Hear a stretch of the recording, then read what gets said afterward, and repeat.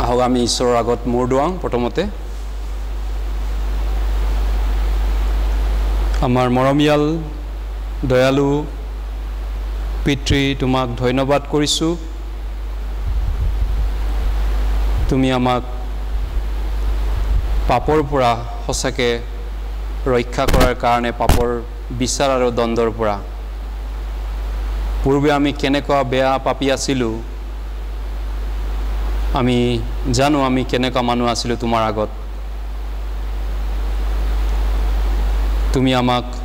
অনুগ্ৰহ কৰিবলৈ মৰম কৰি আমাৰ পাপৰ ভাৰ ববৰ কাৰণে আমাৰ কাৰণে বিচাৰ ললা আৰু আমাৰ কাৰণে তুমি হত হলা আৰু তোমাৰ সেই দুখ কষ্ট আৰু বিচাৰ আৰু সেই পাপৰ যি পানিশমেন্ট তুমি হাতাই দিলা কাৰণে আজি আমি ৰক্ষা পোৱা লোক হৈছোঁ এতিয়া তোমাৰ লোকসকল এই কঠিন জটিল মুহূৰ্তত আমি আছোঁ মণ্ডলীবিলাকত অসমৰ ভাৰতৰ সকলো মণ্ডলীতে কঠিনতা বৰ্তমান জটিলতা এই মহামাৰীৰ কাৰণে আমি পাই আছোঁ সেইকাৰণে আমি একগোট হ'ব পৰা নাই এতিয়াও সম্পূৰ্ণৰূপে ভাই ভনীসকল অনলাইনত বাহিৰত বিভিন্ন জেগাত ঈশ্বৰৰ বাক্য য'ত যেনেকৈ গ্ৰহণ কৰিছে তুমি আশীৰ্বাদ কৰক তোমাৰ ক্ষমা অনুগ্ৰহ শান্তি আনন্দ পৰিত্ৰাণৰ অনুগ্ৰহ আমাক সকলোকে দান কৰক যাতে আমি তোমাৰ গৌৰৱৰ কাৰণে কেৱল তোমাৰ গৌৰৱৰ কাৰণে আমি সকলোৱে জীয়াই থাকিব পাৰিম আমাৰ ভাই ভনীসকল এই মহামাৰীত কোনোবা যদি পৰি গৈছে বেমাৰত প্ৰভু সুস্থ কৰিব তোমাৰ অনুগ্ৰহৰ আশীৰ্বাদ দি সোনকালে ভাল হ'বলৈ অনুগ্ৰহ কৰক আজি আমাক তোমাৰ অনুগ্ৰহ আৰু দয়াৰে চলাই নিয়ক যাতে তোমাৰ আত্মাৰে আমি যেন চালিত হওঁ আৰু তোমাৰ ইচ্ছাবিলাক যেন পালন কৰা লোক হওঁ তোমাৰ হৰ্কিত কৰা লোক যেন হওঁ সন্তুষ্ট কৰা লোক যেন হওঁ আমাক আশীৰ্বাদ কৰক সকলোকে তোমাৰ অনুগ্ৰহ বাই কৰে এই প্ৰাৰ্থনা প্ৰভু যীশুৰ নামত খুজিছোঁ আমেন আমি লুক শাস্ত্ৰলৈ গৈছোঁ let us open the look chapter 19 look 19 অধ্যায়লৈ আমি গৈছোঁ প্ৰথমতে লুক 19 অধ্যায় শাস্ত্ৰ মেলিছোঁ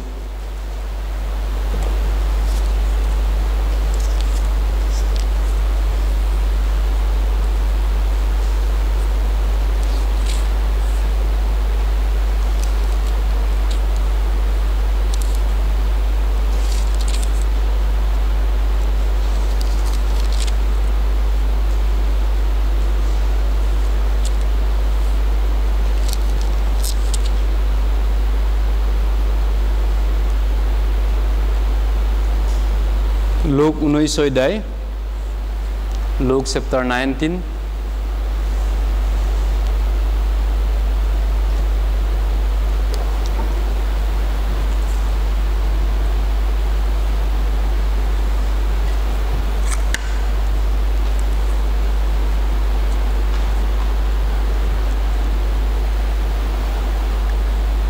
13 পদৰ পৰা 11 পদৰ পৰা ভাৰ্স 11 11 পদৰ পৰা মই পঢ়ি দিছোঁ যেতিয়া মানুহবিলাকে এইবোৰ কথা শুনি আছিল তেতিয়া তেওঁ জেৰুসালেমৰ ওচৰ পোৱাত আৰু ঈশ্বৰৰ ৰাজ্য এতিয়াই প্ৰকাশিত হ'ব বুলি তেওঁবিলাকে কোৱাত ভবাত তেওঁ আৰু এটা কথা দৃষ্টান্ত দি ক'লে এজন ভদ্ৰ ভংকীয় মানুহে তেওঁৰ নিমিত্তে ৰাজপথলৈ উলটি আহিবলৈ দূৰ দেশলৈ যাত্ৰা কৰিলে তেওঁ যোৱা সময়ত তেওঁৰ 10 জন দাসক মাতি আনি ইহঁতক 10 মিনা ৰূপ দি ক'লে মই নহালৈকে বেপাৰ কৰহক কিন্তু তেওঁৰ স্বদেশীয়বিলাকে তেওঁক ঘিণ কৰি তেওঁৰ পাছত দূত পঠাই কোৱালে বোলে আমাৰ ওপৰত ৰাজত্ব কৰিবলৈ সেইজন মানুহ আমাক নালাগে পাছে তেওঁ ৰাজপথ পাই উলটি আহিলত যি দাগবোৰক তেওঁ ধন দিছিল সিহঁতে কি ব্যৱসায় কৰিলে তাক জানিবলৈ সিহঁতক মাতি আনিবলৈ আজ্ঞা দিলে। তেতিয়া প্ৰথমটোৱে আহি ক'লে, হে প্ৰভু, আপোনাৰ মিনাৰ দ্বাৰাই 10 মিনা লাভ পোৱা হ'ল। তাতে তেওঁ তাক ক'লে, 22 উত্তম দাস, তুমি অতি অলপ বিষয়তে বিশ্বাসী হ'লা, তুমি 10খন নগৰৰ ওপৰত ক্ষমতাপ্ৰাপ্ত হোৱা। পাছে দ্বিতীয়টোৱে আহি ক'লে, হে প্ৰভু, আপোনাৰ মিনাৰ দ্বাৰাই 5 মিনাল হ'ল। তাতে তেওঁ তাকো ক'লে, তুমিও 5খন নগৰৰ ওপৰত ক্ষমতাপ্ৰাপ্ত হোৱা। আৰু আন এটাই আহি ক'লে, হে প্ৰভু, মই আপোনাৰ মিনা গামোচাতে বান্ধি ৰাখিছোঁ, এয়া চাওক, কিয়নো আপুনি কঠিন মানুহ, যিহক থৈ যোৱা নাই তাকে তোলে, আৰু যিহক বোৱা নাই তাকে দায়। এই হেতুকে মই আপোনালৈ ভয় কৰিলোঁ। 22 পদ মাত্ৰ। তেওঁ তাক ক'লে, হেৰ দুষ্ট দাস, তোৰ নিজৰ মুখৰ কথাৰে তোৰ সুদবিচাৰ কৰিম। মই কঠিন মানুহ, যিহকে থোৱা নাই তাকে তোলো, যিহকে বোৱা নাই তাকে দাওঁ, ইয়াক তই জানিছিলি।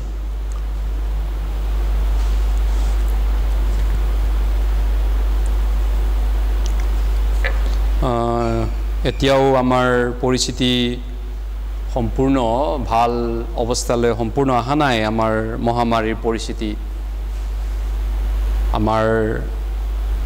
ভাৰতত, আনকি বিশ্বত আকৌ কৰোণা আকৌ বাঢ়ি আছে দিনক দিনে। ভাৰতত 4 লাখ ওপৰত এক্টিভ কেছ পাৰ হৈছে যোৱাকালি। 4 লাখ কৰোণা ভাইৰাছ বৰ্তমান আছে ভাৰতত, 4 লাখ চিকিৎসাধীন। আৰু এতিয়া কিছুমান দেশতো আকৌ বাঢ়িবলৈ আৰম্ভ কৰিছে, আমেৰিকা, ইংলেণ্ড, ইউৰোপ। আকৌ কৰোণা বাঢ়িছে কেনেকৈ, মানে তেওঁলোকে 2টা ভেকচিন লোৱাৰ পিছত সামাজিক দূৰত্ব এৰাই চলিব বিচাৰিছিলে। তেওঁলোকে মাস্ক ভালকৈ পৰিধান কৰা নাছিলে ভেকচিন লৈছে বুলি।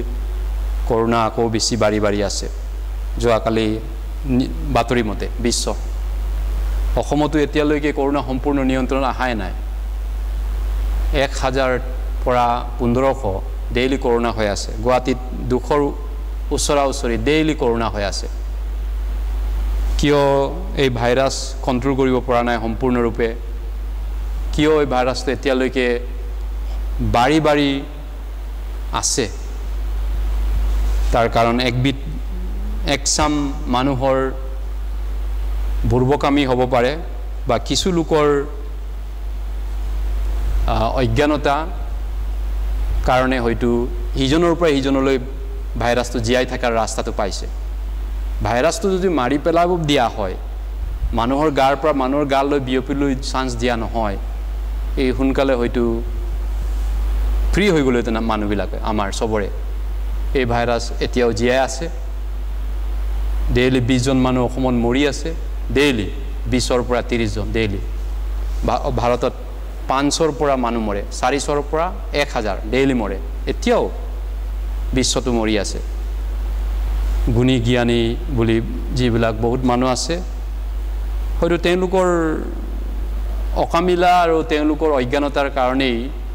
ভাইৰাছটো জীয়াই ৰাখিছে, ইটোৰ পৰা সিটো। একবিধ লোকে হয়তো সাৱধানে চলিব জানিছে, সেইকাৰণে কিছু জেগাত ভাইৰাছটো কণ্ট্ৰলত ৰাখিব পাৰিছে। কিছুমান দেশেতো চৰকাৰৰ ফালৰ পৰাই ঘোষণা কৰিছিল যে আমি 2টা ভেকচিন লোৱা হ'ল, গতিকে আপুনি মাস্ক নিপিন্ধাকৈ ঘূৰিব পৰা হ'ল। তেনেকৈ ঘোষণা কৰাৰ পিছত মানুহে কি কৰিলে, বজাৰত ভিৰ ভাৰ কৰিলে, সাগৰৰ কিনাৰত ভালকৈ কাপোৰ কানি নিপিন্ধাকৈ ল'ৰা ছোৱালী মতা মানুহ মাইকী মানুহ গোট খাবলৈ আৰম্ভ কৰিলে। এক গোট বিভিন্ন ধৰণৰ মাংসৰ অবিলাক আয়োজন কৰিলেগৈ, পাৰ্টা। এতিয়া বহুত আকৌ ভাইৰাছ হৈ গৈছে, বহুত বেমাৰ হৈ গৈছে। হস্পিটেলত জেগা নাই হস্পিটেলত থবলৈ জেগা নোহোৱা হৈছে অক্সিজেন নাই যোৱাকালি পৰকি এটা মানুহ ফোন কৰিলোঁ বোলে মোৰ হাজবেণ্ড এতিয়াও 6 মাহ হ'ল হস্পিটেলৰ পৰা ওলাবই পৰা নাই কৰোনা হোৱাৰ কাৰণে ডেইলি অক্সিজেন 2 লিটাৰ এতিয়াও লাগে গুৱাহাটীতে চিকিৎসাধীন হৈ আছে 6 মাহ অক্সিজেন দি ৰাখিছে এইটো নহয় যে কৰোনা ধেমালি কৰা বেমাৰ হয় এইটো আপোনাৰ উশাহ সিস্টেমটো খাই দিলে আপুনি হয় নমৰিও নহল আপুনি জীয়াও থাকিব নোৱাৰে 6 মাহ আপোনাৰ পইচা মাটি সম্পত্তি বিক্ৰী কৰি উদং হৈ গৈছে এগৰাকী বাইদেউ এগৰাকী ফোন কৰিছে মোৰ হাজবেণ্ড এতিয়া যদি ঘৰলৈ আনো অক্সিজেন ৰেডি কৰিব লাগিব অক্সিজেন সিলিণ্ডাৰ কিনি পিনি দিব লাগিব তেহে ঘৰলৈ আনিব দিব হস্পিটেলে নহলে হস্পিটেলৰ পৰা যাবই নিদিয়ে গতিকে কিছু লোকে ভাল পাইছে কিন্তু হেতু নুবুজায় যে সবে ভাল পাব আৰু ভাল পালেও আপোনাৰ শেষ হৈ যাব মাটি সম্পত্তি বিক্ৰী কৰি আপোনাৰ গোটেই পইচা আপোনাৰ জীৱনটো খতম কৰি যাব চিকিৎসাটো এনেকুৱা কঠিন আছে এইটো এই কাৰণে এইটো ভ্যাকচিন লৈছে বুলে আপুনি মাস্ক নিপিন্ধাকে নুঘুৰিব আৰু ভ্যাকচিন দুটা লৈছে বুলে আপুনি আৰু ভাইৰাছটো নাই এনেকা নহয় ভ্যাকচিনে আপোনাক ভাইৰাছটো নাহিবি বুলি নকয় ভাইৰাছটো এটা বেমাৰ এটো আহি যায় এনেকে নাখেদি ভাইও পুক এটা পুকটুক ভাইৰাছটোৱে ভ্যাকচিনটোৱে এই নাহিবি বুলি ভ্যাকচিনটোৱে আপোনাক খেদি নিদিয়ে ভ্যাকচিনৰ কামটো কি আপুনি জানো এটা পুকটো আহিছে মানুহটোৰ হেইটা তেওঁৰ আছে ভাইৰাছটো তেওঁ লৈ পৰিছে ভাইৰাছটো তেওঁ বেমাৰ হোৱা নাই কাৰণ তেওঁ দেখা লৰা কিন্তু এটা অলপমান দুৰ্বল বেমাৰী মানুহৰ গাত হুমালে হি মাৰি থৈ যাব হেতু এনেকা হে বেমাৰটো হি এতিয়া হি ভাইৰাছটো মুক দিব লাগিছে তাৰ উখাটো ললে কাহিলে ভাইৰাছটো বতাহত উৰি আহে কিন্তু মই ভ্যাকচিন লৈছো এই বুলি মোৰ ভ্যাকচিনে তাৰ উখাটো নাহিবি বুলি খেদি নিদিয়ে নহয় ভ্যাকচিনৰ কামটো হৈছে ভাইৰাছটো কেনেবাকৈ হুমাই গলে বেমাৰ আপুনি হস্পিটেলত গৈছে আপোনাক যুজিবৰ কাৰণে ভিতৰৰ পালৰ অলপমান শক্তি দিব আপুনি পটকনে মৰাৰ চান্সটো অলপ কম হ'ব মৰাৰ চান্সটো আপোনাক তেজত বেমাৰটো প্ৰতিৰোধ কৰাকে আপোনাক হস্পিটেলাইজ হলেও আপোনাক অলপ হলেও বলটো দিব হেইটোহে ভ্যাকচিনৰ কাম সেই কাৰণে ভ্যাকচিন ল'ব লাগে এটো নহয় যে আপুনি ভাইৰাছটো খেদি দিব হি ভাইৰাছ নেকেদে কিছুমান লোকে ভ্যাকচিন লৈছো মাস্ক নাই একদম দংকে গুৰিছে ভাইৰাছ নাকেদি মুকেদি হুমাই গোটে উখাটোকে হাওপাওটোকে খাই দিছে কেছাততে তাৰ বুলৰ কাৰণে হৈছে এটো কিছু জ্ঞান থকা উচিত মানুহৰ ইমান যেতিয়া কৈ আছে এই ভাইৰাছটোৰ ওপৰত আনকি বিজ্ঞানে ভালকে পাত্তা পোৱা নাই সামান্য গাঙলীয়া মানুহ কি পাত্তা পাব ইমান বিশ্বটো আকাশত ৰকেট বনোৱা বিজ্ঞানীও ভাইৰাছটোৰ বিষয়ে ভালকে জ্ঞান পোৱা নাই নহয় জানো গতিকে গাঙলীয়া ভূ মানুহবিলাকে কি পাত্তা পাব গতিকে যি কি নহওক এইখিনি আমি কিয় সাৱধান হোৱা উচিত কাৰণ ঈশ্বৰৰ গৌৰৱৰ কাৰণে জীয়াই থাকিবলৈ হলে আপুনি জানাটো উচিত কিন্তু আপুনি যদি অসাৱধান বকত সব সাৱধান হোৱা সত্ত্বেও কেতিয়াবা হৈ যাব পাৰে আপুনি ভাইৰাছ থকা মানুহৰ ওচৰত গৈছে যোৱাকালি এগৰাকী ডক্টৰে এইমছৰ ডক্টৰে কৈছে তাৰ হাজবেণ্ড ঢুকাইছে দুইটা ভ্যাকচিন লোৱা আছিল মাৰৱাৰী মানুহ দিল্লীৰ ডক্টৰ হাজবেণ্ডটো 3 মাহ আগত ঢুকাইছে কৰোনা হৈ পিনি এটা তেওঁ হাজবেণ্ডে আনক কৰোনাৰ পৰা বাচিবৰ কাৰণে বহু ৰাস্তা দিছিল ডক্টৰ হিচাপত কিন্তু তেওঁ নিজেই হাৰ মানিলে মৰি থাকিলে এতিয়া ওয়াইফ ডক্টৰটো আছে ওয়াইফে কৈছে মই ইমান সাৱধানে চলিছিলো মোৰ হাজবেণ্ডৰ লগত ডক্টৰ হৈও মই মাস্কটো সদায় পিন্ধিছিলো মোৰ হাজবেণ্ডৰ লগত চাওতে কিন্তু কেনেকৈ মই ভাইৰাছ হলো 3 বাৰ মোৰ কৰোনা হৈ গল কৈছে 3 বাৰ দুটা ভ্যাকচিন লোৱা সত্ত্বেও কিন্তু মই বাছি গলো কিবা কাৰণ বাছি আছো এতিয়ালৈ কিন্তু হয়তো মই হাতখন ভালকে নধুলু নেকি জিতি চুলু নাকেদি চুলু খাওঁতে কবাত স্পৰ্শ কৰিলো নেকি হাতেৰে হুমাই গল ভাইৰাছটো মুখেৰে নুহুমাব পাৰে কেতিয়াবা আপুনি মুখখন দেখে ভালকে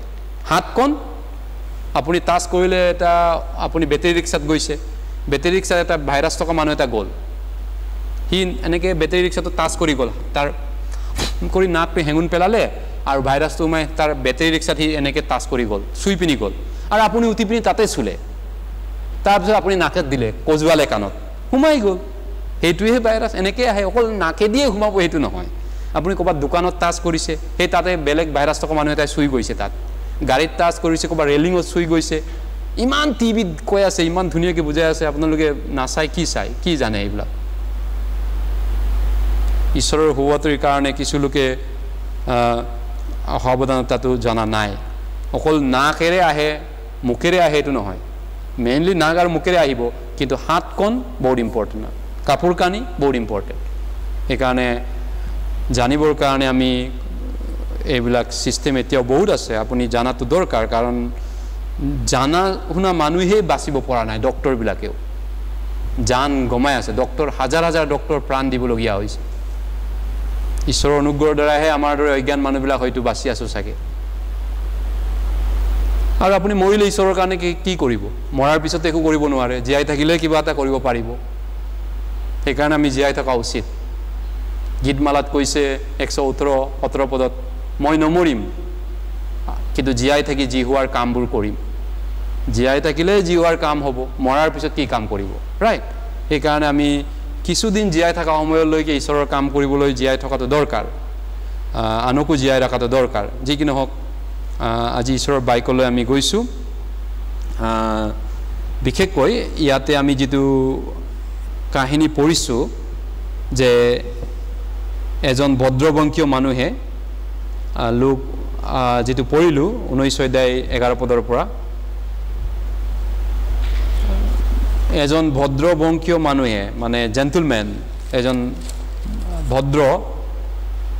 ব্যক্তি ভদ্ৰবংশীয় মানুহে তেওঁৰ নিমিত্তে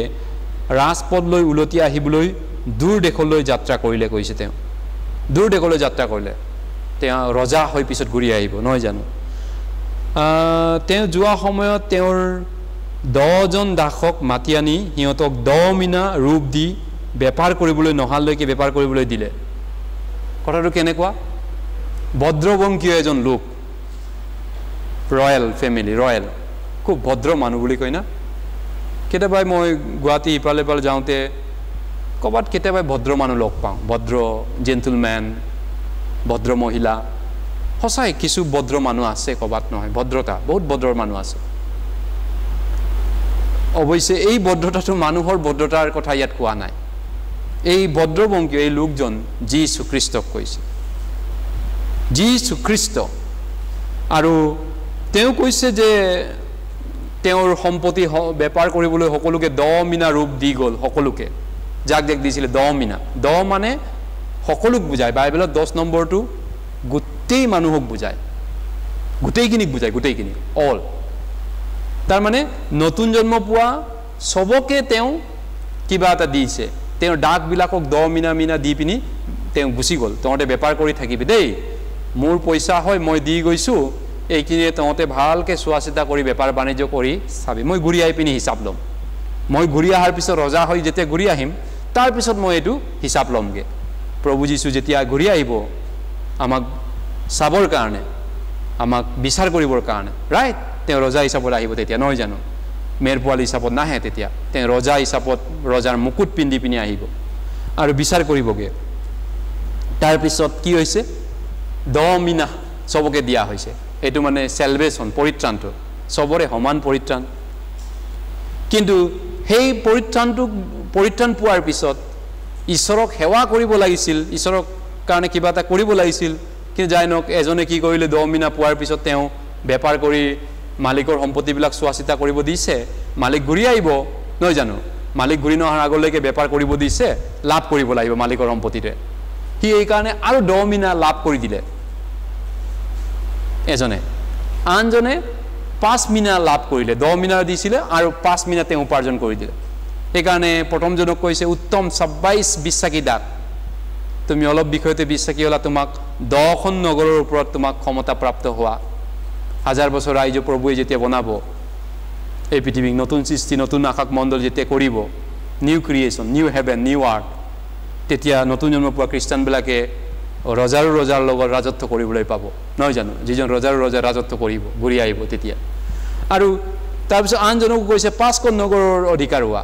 কিন্তু আন এজনে কৈছে তেওঁৰ যিবিলাক মিনা তেওঁ ঈশ্বৰৰ পৰা পাইছিলে পৰিত্ৰাণও তেওঁ পাইছিলে পৰিত্ৰাণটো তেওঁ কৈছে মই ৰুমালত বান্ধি গামোচাত বান্ধি মেৰিয়াই থৈ দিছো কিয়নো আপুনি কঠিন মানুহ বুলি প্ৰভুক তেওঁ বিচাৰ কৰিছে আপুনি যত দোৱা নাই তাতে আপুনি সপাব বিচাৰে যত বুৱা নাই তাতে আপুনি দান দাব বিচাৰে আপুনি কঠিন মানুহ এই ধৰণে কৈছে তৃতীয়জনে কৈছে আনটোৱে আহি ক'লে হে প্ৰভু মই আপোনাৰ মিনাকিনি গামোচাত বান্ধি থৈ দিছো এটো চাওক তোমাক মই গামোচাত বান্ধিবলৈ 10 মিনা দি গৈছিল নে তোমাক মই বেপাৰ কৰিবলৈ দি গৈছিল মোৰ সম্পত্তিক তোমাক মই গামোচাত বান্ধি থব দিছিল নে সম্পত্তিৰে তোমাক চোৱাচিতা কৰিব দিছিল এতিয়া তেওঁ কি উত্তৰ দিছে এই মানুহজনে 21 পদত কিয়নো আপুনি কঠিন মানুহ প্ৰভুক কৈছে তেওঁ আপুনি কঠিন মানুহ যিহক থৈ যোৱা নাই তাকে তুলে আৰু যিহক বুৱা নাই তাকে আপুনি দায় এইটোকে মই আপোনাৰ লৈ ভয় কৰিলো তেওঁ তাক ক'লে হেৰ দুষ্ট দাস প্ৰভুৱে কি ক'ব এদিন তাক দুষ্ট দাস তোৰ নিজৰ মুখৰ কথাৰে তোৰ সুদ বিচাৰ কৰিম ৰাইট দুষ্ট দাস আমি এদিন শিকিছিলো প্ৰভুৰ দাস হয় আমি নতুন জন্ম পোৱাৰ পিছত প্ৰভুৰ দাস পূৰ্বে আমি নিজৰ দাস আছিলো পাপৰ গোলাম আছিলো এটা প্ৰভুৰ হয় আমি কিন্তু এই মানুহজনে এতিয়া প্ৰভুৰ পৰা কি বুলি সম্বোধন পাইছে কি দুষ্ট দাস বদমাসী দাস দাস হয় প্ৰভুৰে দাস কিন্তু দুষ্ট বদমাসী হাৰামী দাস ৰাইট হাৰামী বুলি কৈছে প্ৰভুৱে কাৰণ প্ৰভুক তেওঁ কি বুলি বিচাৰ কৰিছে আপুনি কঠিন মানুহ বুলি প্ৰভুক কৈছে তেতিয়াহ'লে প্ৰভুৱে কৈছে মই কঠিন মানুহ যিহক থোৱা নাই তাকে তুলো যিহক বোৱা নাই তাকে দাওঁ তো ইয়াক জানিছিলি নে ইয়েছ আজি বিষয়টো আমি এই পৃথিৱীত ঈশ্বৰে দিয়া যিটো আমাৰ আশীৰ্বাদ ঈশ্বৰে দিয়া পৰিত্ৰাণ বা ঈশ্বৰে দিয়া আমাৰ জীৱনত যি অনুগ্ৰহ বৰদান সেইবিলাকক আমি কেনেকৈ চোৱাচিতা কৰিম প্ৰভু গুৰি নহাৰ আগলৈকে কি ঈশ্বৰে আমাক দিছে আমি চামেই কিন্তু যিবিলাক আমাক ঈশ্বৰে বৰদান দিছে যি অনুগ্ৰহ দিছে ক্ষমা শান্তি আনন্দ পৰিত্ৰাণ সেইবিলাক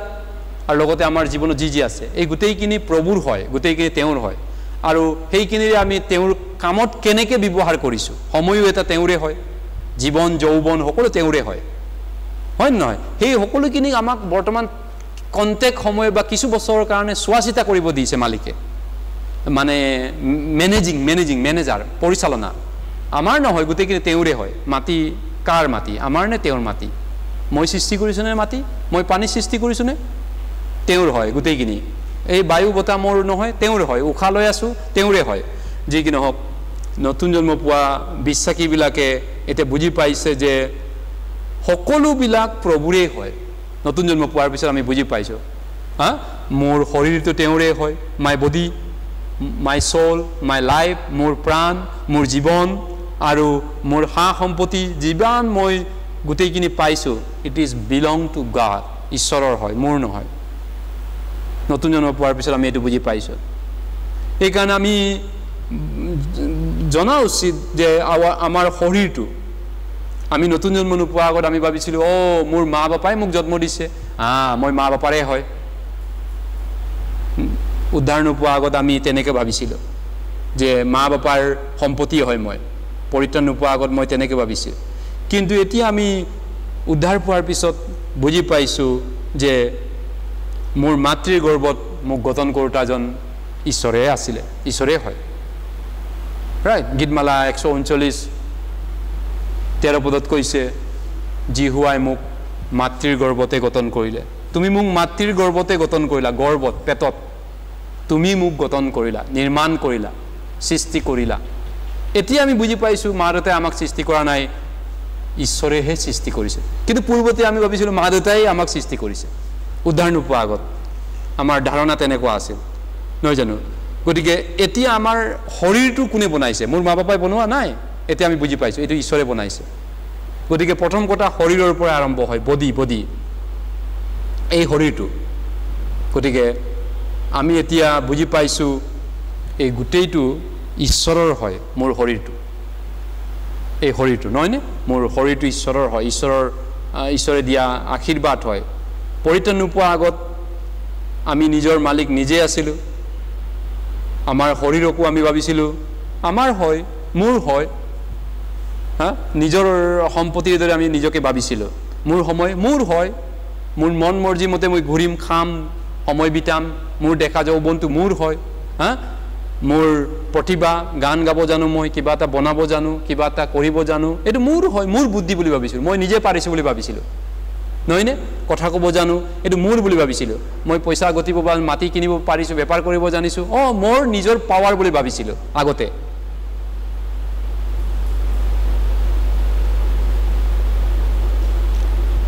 এইকাৰণে আমি ভাবিছিলো যে নিজৰ মতে আমি সব ব্যৱহাৰ কৰিম নিজৰ আমাৰ খুশি আছে নিজৰ খুশি মতে আমি সব ব্যৱহাৰ কৰিবলৈ বিচাৰিছিলো কিন্তু নতুন জন্ম পোৱাৰ পিছত আমি এনেকৈ আৰু জীয়াই থাকিব পাৰিম নে আমি আগৰ দৰে কন্টিনিউ কৰিম নে এনেকৈ আমি চলিব পাৰিম নে আগৰ দৰে এতিয়া আমি বুজি পাইছো গোটেইখিনি ঈশ্বৰে দিয়া হয় মোক ঈশ্বৰে বৰ্তমান অস্থায়ীভাৱে পৃথিৱীত থকা সময়খিনি চলাবলৈ দিছে চোৱাচিতা কৰিব দিছে বায়ু পানী মাটি খেতি বাতি মোৰ শৰীৰটো মোৰ হা সম্পত্তি মোৰ ল'ৰা ছোৱালী মোৰ যিমান যত যি আছে মোৰ জ্ঞান বিদ্যা গোটেইখিনি ঈশ্বৰে মোক বৰ্তমান চাবৰ কাৰণে চোৱাচিতা কৰিবলৈ ব্যৱহাৰ কৰিব দিছে মোৰ নহয় মোক দিছে বৰ্তমান চলি থকা সময়খিনি নহয় জানো গোটেইখিনি সব মানুহৰ বাবে এইটো হয় কিন্তু নতুন জন্ম নোপোৱা মানুহে এইটো বুজিব নোৱাৰে নতুন জন্ম নোপোৱা আগত আমি বুজি পোৱা নাছিলো এইকাৰণে আমি এতিয়া শিকিছো যে ঈশ্বৰৰ আমি এটা চোৱাচিতা কৰা মানুহ হয় ঈশ্বৰৰ সম্পত্তিবিলাক চাওঁতা হয় যেনেকৈ ভদ্ৰবংশীয় মানুহজনে 10 মিনা দি পিনি গ'ল সবকে তহঁতে চাই চিতি বেপাৰ কৰি থাকিবি খাই বৈ থাকিবি তহঁতৰ নহয় দি গৈছো তহঁতক মই ঘূৰি আহি পিনি মই হিচাপ ল'ম ঠিক তেনেকুৱা কথাটো আমি প্ৰভুৰ এই ঈশ্বৰৰ সম্পত্তি বা ঈশ্বৰৰ কথাবিলাকৰ চাওঁতা হয় এইকাৰণে বিশ্বাসীবিলাক ঈশ্বৰৰ ভৰালি বুলি অসমীয়া অনুবাদ কৰিছে বাইবেলত উত্তম ভৰালি মানে মেনেজাৰ চোৱাচিতা কৰা ঈশ্বৰৰ সা সম্পত্তিক পৰিচালনা কৰা ঈশ্বৰৰ সম্পত্তিবিলাক কেয়াৰ কৰা গতিকে সকলো বস্তু তেওঁৰ হয় নহয়নে আমি বাইবেল পঢ় এটা চালে গম পাম ৰোমিয়া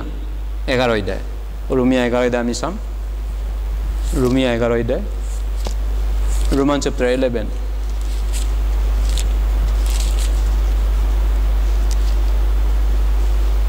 Romia 11 অধ্যায়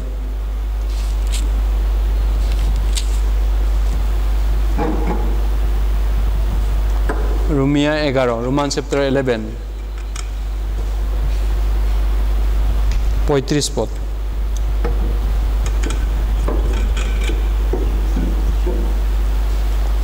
Romia 11 অধ্যায় 35 পদ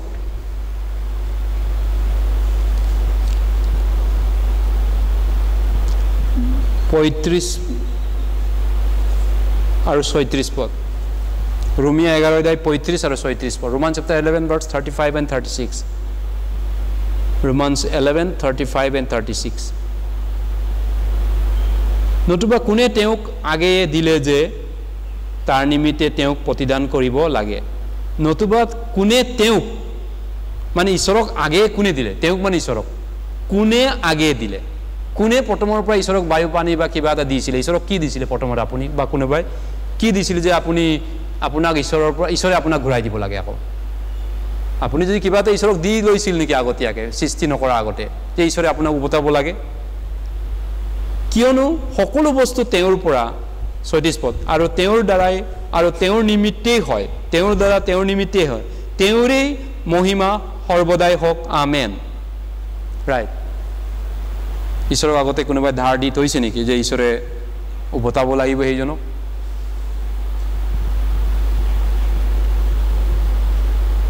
সকলো তেওঁৰ হয় তেওঁৰ দ্বাৰাই হয় সকলো আৰু সকলো তেওঁলৈ উভতি যাব তেওঁৰ হাতলৈ যাবগে সকলো আমেন হয় গতিকে ঈশ্বৰে আদেশ দিছে আনকি ঈশ্বৰে আদেশ আব্ৰামক কি বুলি দিছিলে আপুনি মনত আছে নে আব্ৰামৰ কাৰণে যেটো ঘটনা ঘটিছিল আদি পুস্তক 22 অধ্যায়ত তেওঁৰ একমাত্ৰ সন্তান আব্ৰামে পাইছিল 100 বছৰ বয়সত যেটো আশা নাছিলে আৰু তেওঁ সন্তান পাম বুলি আশা কৰা নাছিল 100 বছৰ বয়সত তেওঁ বৃদ্ধ বয়সত এটা নুমলীয়া মৰমৰ সন্তান এটা পাইছিলে কিন্তু ঈশ্বৰে তেওঁক আদেশ দিছিল তোমাৰ সন্তানটো বলি দিয়া আব্ৰামে কল্পনাও কৰিব পৰা নাছিল ঈশ্বৰৰ পৰা এনে এটা আদেশ পাব আব্ৰামে জীৱনত ভাবাও নাছিল কল্পনাতেও নাছিল যে ঈশ্বৰে মোক 100 বছৰ বয়সত দিয়া এটা সন্তানটোকে বলি কাটিবলৈ ক'ব কিন্তু হেতুৱে হৈছিল ইছহাক আদি পুস্তক 22 অধ্যায়ত এইটো আপুনি 1 পদৰ পৰা পাব ইছহাক আব্ৰামৰ বাবে কোন আছিল তেওঁৰ গোটেই মাটি সম্পত্তিতকৈ ইছহাক তেওঁৰ বাবে মূল্যৱান আছিল 100 বছৰ বয়সত এটি সন্তান নুমলীয়া মৰমৰ সন্তান বৃদ্ধ বয়সত বুঢ়া বয়সত এটাই সন্তান পাইছিল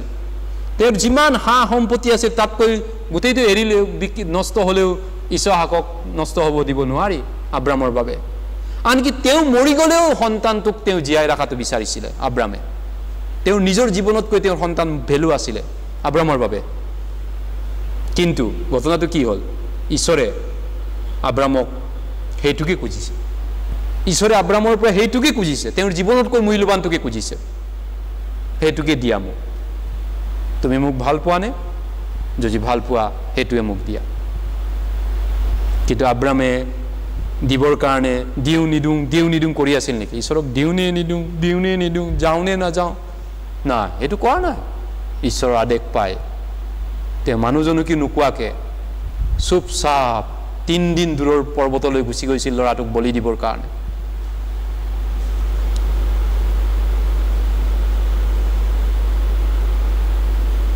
আৰু তেওঁ ঈশ্বৰৰ আদেশ পালন কৰিবৰ কাৰণে কুণ্ঠাবোধ কৰা নাছিল তেওঁ হকাবদা কৰা নাছিল তেওঁৰ আটাইতকৈ মূল্যৱান সন্তান ইছহাকক তেওঁ বলি দিবৰ কাৰণে তেওঁ ৰেডি হ'ল এটা ভেড়া হিচাপত ভেড়া ছাগলী হিচাপত কাটিবৰ কাৰণে তেওঁ অলপো হকাবদা কৰা নাছিল ইয়াৰ দ্বাৰা ঈশ্বৰে তেওঁক কৈছে তুমি যে মোক ভাল পোৱা ভয় কৰা মানুহ মই এতিয়া বুজি পাইছো এইকাৰণে প্ৰেম কৰ্ম নকৰাকে এটো প্ৰেম নহয় নহয় জানো প্ৰেমটো কৰ্মৰে দেখাব পৰা হয় ত্যাগ নকৰাকে বা কৰ্ম দ্বাৰা প্ৰমাণ নিদিয়াকে প্ৰেমটো আসলতে আমি প্ৰমাণ দিব নোৱাৰো প্ৰেম ভাল পোৱা মৰম ঈশ্বৰে যে সঁচাই মানুহক ভাল পায় আমি কেনেকৈ এটো গম পাম যে ঈশ্বৰে সঁচাই মানুহক প্ৰেম কৰে কাৰণটো হ'ল আমি এটো নিৰ্ণয় কৰিব পাৰিছো আমি ভেৰিফাই কৰিব পাৰিছো আমি ঠিক ঠাক কৰিব পাৰিছো তেওঁ যে আমাক সঁচাই ভাল পায় তেওঁৰ যে সঁচাই আমাৰ প্ৰতি মৰম আছে কেনেকৈ তেওঁৰ পুত্ৰৰ খ্ৰীষ্ট যীশুৰ বলিদান আৰু মৃত্যু আৰু বলিদানৰ দ্বাৰা যেতিয়া আমি পাপী আছিলো তেতিয়াই আমাৰ কাৰণে বলিদান দিলে ৰোমিয়া 5:8 পদত কৈছে কাৰণ ঈশ্বৰে আমালৈ তেওঁৰ প্ৰেমৰ প্ৰমাণ দিছে কাৰণ যেতিয়া ইতিপূৰ্বে আমি পাপী আছিলো খ্ৰীষ্টে আমাৰ কাৰণে আপোন প্ৰাণ দিলে ঈশ্বৰৰ প্ৰেমৰ প্ৰমাণ আমাক দিছে প্ৰমাণ লাগে প্ৰেম যদি কৰা মোক কি প্ৰমাণ আছে তুমি মোক ভাল পোৱা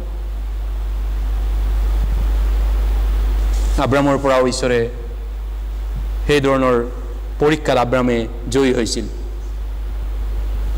এই কাৰণে এতিয়া ঈশ্বৰে বিশ্বাসীবিলাকৰ পৰা মৰম আশা কৰে প্ৰেম আশা কৰে অকল মুখেৰে প্ৰেম কৰে বুলি ক'লে ঈশ্বৰে মানিবনে আমাক ঈশ্বৰ মই তোমাক ভাল পাওঁ কামত একো নাই অকল মনতে ভাবি আছো ঈশ্বৰক মই বহুত ভাল পাওঁ মনতে ভাবে কাম একো নকৰে এটো নহব অকল মনত ভাবি থাকে অকল মুখেৰে কৈ থাকে একো নকৰে এটো প্ৰেম জানো কিন্তু আব্ৰামে তেনেকা প্ৰেম ঈশ্বৰক কৰা নাছিল তেওঁ হাতে কামে কৰি দেখাইছিল ঈশ্বৰক ভাল পোৱা মৰমটো প্ৰেমটো মই আপোনাক ভাল পাওঁ মই আপোনাক প্ৰেম কৰো ঈশ্বৰে কৈছিল মই এতিয়া বুজি পাইছো তুমি মোক ভয় কৰা মানুহ মোক প্ৰেম কৰা মানুহ কাৰণ তোমাৰ একেটি সন্তান ইছহাককে তুমি বলি দিবলৈ অলপো তুমি চিন্তা নকৰাকে আগবাঢ়ি গৈছা এই কাৰণে এতিয়া উদ্ধাৰ পোৱাৰ পিছত উদ্ধাৰ পোৱা লোকজনে ঈশ্বৰক মৰম কৰা প্ৰেমটো আমি কেনেকৈ প্ৰকাশ কৰিম আমি যে ঈশ্বৰক ভাল পাওঁ আমি পৰিত্ৰাণ পোৱা মানুহ আমি হেতু কেনেকৈ দেখুৱাব পাৰিম এটা আমি চাওঁ এগৰাকী মহিলাই দেখাব পাৰিছিল এইটো মাৰ্ক 14 অধ্যায় এগৰাকী মগদিলিনী মৰিয়ম বুলি এগৰাকী তিৰোতা আছিলে আচলতে আন এগৰাকী মৰিয়ম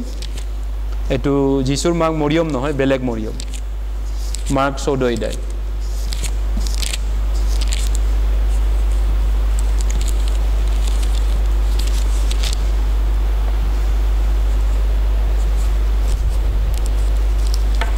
Mark 14 অধ্যায়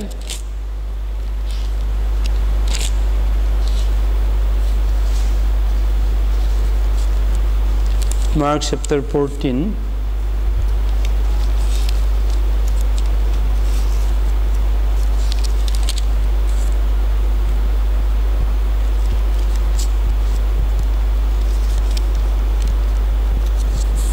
14 অধ্যায় 6 পদ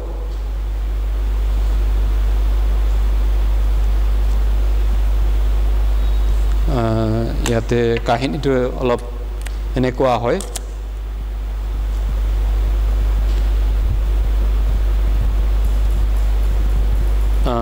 যদি 3 পদৰ পৰা পঢ়ো পাছে তেওঁ বৈতেনিয়া গাঁৱত সিমন কুষ্ঠৰোগীৰ ঘৰত ভোজন কৰিবলৈ বহুতে এজনী তিৰোতাই বহুমূলীয়া বিশুদ্ধ জটামাংসিৰ সুগন্ধি তেলেৰে বৰা এটা স্ফটিকৰ টেমা লৈ আহি টেমাটো ভাঙি যিশুৰ মূৰত বাকি দিলে তাৰ পিছত ইয়াত তললৈ গৈছেগে যে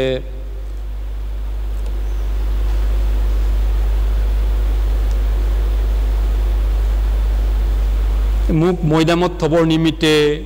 ইয়াকে কৰিলে বুলি তেওঁ উত্তম কৰ্ম কৰিলে কৈছে তাক বাধা নিদিবা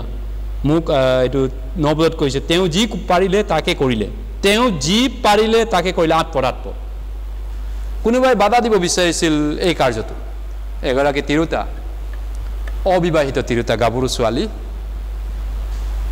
আৰু তাই বিয়া পাতিবৰ কাৰণে সম্পত্তি এটাই আছিল জীৱনত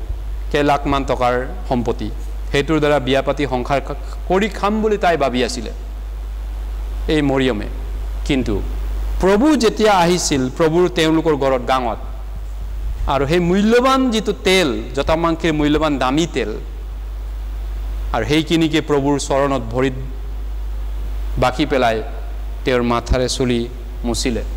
প্ৰভুক সেৱা কৰিলে কোনোবাই হকাবদা কৰিব বিচাৰিছিল এই কাৰ্যবিলাক কিন্তু প্ৰভুৱে ক'লে তাইক বাধা নকৰিবা কাৰণ 8 পদত কৈছে তাই যি পাৰিলে তাকে কৰিলে মৈদামত থোৱা কাৰ্যৰ নিমিত্তে আগে মোৰ শৰীৰত তেল গহিলে ইয়াৰ দ্বাৰা আমি এই তিৰোতাগৰাকী যে প্ৰভুক ভাল পোৱা মানুহ তাক কাৰ্যত দেখুৱাটো আমি দেখা পাইছো গতিকে ঈশ্বৰে যেতিয়া দাবী কৰে আমাৰ পৰা কিবা দান কিবা এটা বিচাৰে আমাৰ পৰা কিয় বিচাৰিব ঈশ্বৰে কাৰণটো কিয় এটো ঈশ্বৰৰ হয় যদি ঈশ্বৰে বিচাৰে আমাৰটো বিচৰা নাই তেওঁৰটোহে তেওঁ বিচাৰিছেগে তেওঁ নিদিয়াকে আমি কি পাইছো এই পৃথিৱীত তেওঁ নবনোৱা বস্তুৰ পৰা আমি কি নিজে বনাইছো এই পৃথিৱীত তেওঁ আৰ্জন কৰা সৃষ্টি কৰা বস্তুৰহে আমিও কিবা এটা আতত ৰাখিছো চোৱাচিতা কৰি আছো এটা যেতিয়া আমাৰ পৰা তেওঁ দান বিচাৰে অফাৰিং বিচাৰে কিয় বিচাৰে তেওঁৰ হয় সেই কাৰণ তেওঁ বিচাৰে এই মহিলাগৰাকী জীৱনত এটাই সম্পত্তি আছিল হেতু নহলে তাই জীৱনে খতম হেক হেতুকে তাই দি দিছে ৰাইট প্ৰভুক তেওঁ ভাল পাই প্ৰভুক দি দিলে একাৰণে প্ৰভুৱে যেতিয়া আপুনি প্ৰভুৰ বিচাৰৰ আগত আমি সবে তিয় হম আমি সবে এদিন প্ৰভুৰ হুদ বিচাৰৰ আগত তিয় হম নহয় জানো খ্ৰীষ্ট যেতিয়া ঘূৰি আহিব তেওঁৰ আগমনত তেওঁৰ লোকবিলাক যেতিয়া হিপাৰত গুট খাব তেতিয়া প্ৰভুৱে হুদিব এনেকুৱাকে মোৰ সম্পত্তিৰে মোৰ বস্তুবিলাকৰে তুমি কি কৰিলা হিচাপ দিয়া মই যি পৃথিৱীত তোমাক দিছিলো হা সম্পত্তি মাটি সম্পত্তি বায়ু বতা সব শাস্ত্ৰপাতি যি দিছিলো বুদ্ধি জ্ঞান এইকিনিৰে তুমি মোৰ কাৰণে কি গৌৰৱ কৰিলা কি কাম কৰিলা হিচাপ দিয়া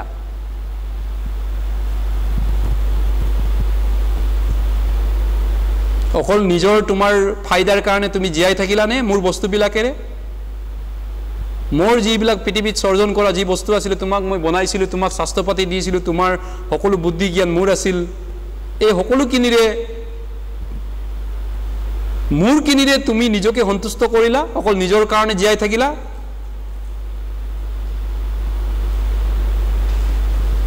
মোৰ কিনিৰে নিজক সন্তুষ্ট কৰা নিজক ভাল লগা কামে কৰিলা নেকি তুমি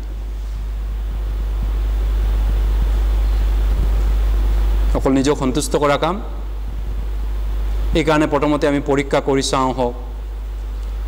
প্ৰভুৱে আমাক কি কি বস্তু দিছে কি কি বিষয় দিছে আমাৰ বাবে প্ৰভুৱে কি কি দিছে আপোনাৰ জীৱনত এক্সামিনেশ্যন কৰি চাওঁ প্ৰথম কথা হ'ল স্বৰ্গীয় অনুগ্ৰহ তেওঁ আমাক দিয়া নাইনে স্বৰ্গীয় আমি এটা গীত গাই ১৩ নম্বৰ পুৰণা ধৰ্মগীতৰ তেওঁ কি দিছা তুমি তেওঁ আমাৰ বাবে স্বৰ্গীয় প্ৰেম ক্ষমা শান্তি আনন্দ তেওঁ আমাক দিলে স্বৰ্গৰ সিংহাসন ত্যাগ কৰি তেওঁ আমাৰ বাবে পাপৰ ভাৰ ল'লে তেওঁ আমাৰ বাবে সকলো পাবলগীয়া শাস্তি তেওঁ ল'লে আন ভাষাত আপুনি কোটি টকাৰ ধৰুৱা আছিলে পাপৰ ধৰুৱা আছিলে সেই ধাৰখিনি তেওঁ পেমেণ্ট কৰিব আহোঁতে পাপৰ বেছ মৃত্যু আৰু যিটো মৃত্যু জ্বালা ক্ৰুচীয় মৃত্যু সেই জ্বালাৰে তেওঁ আপোনাৰ কাৰণে দি দিলেগৈ ধাৰটো পেমেণ্ট কৰি দিলে এইটো আপোনালৈ উপকাৰ নহয়নে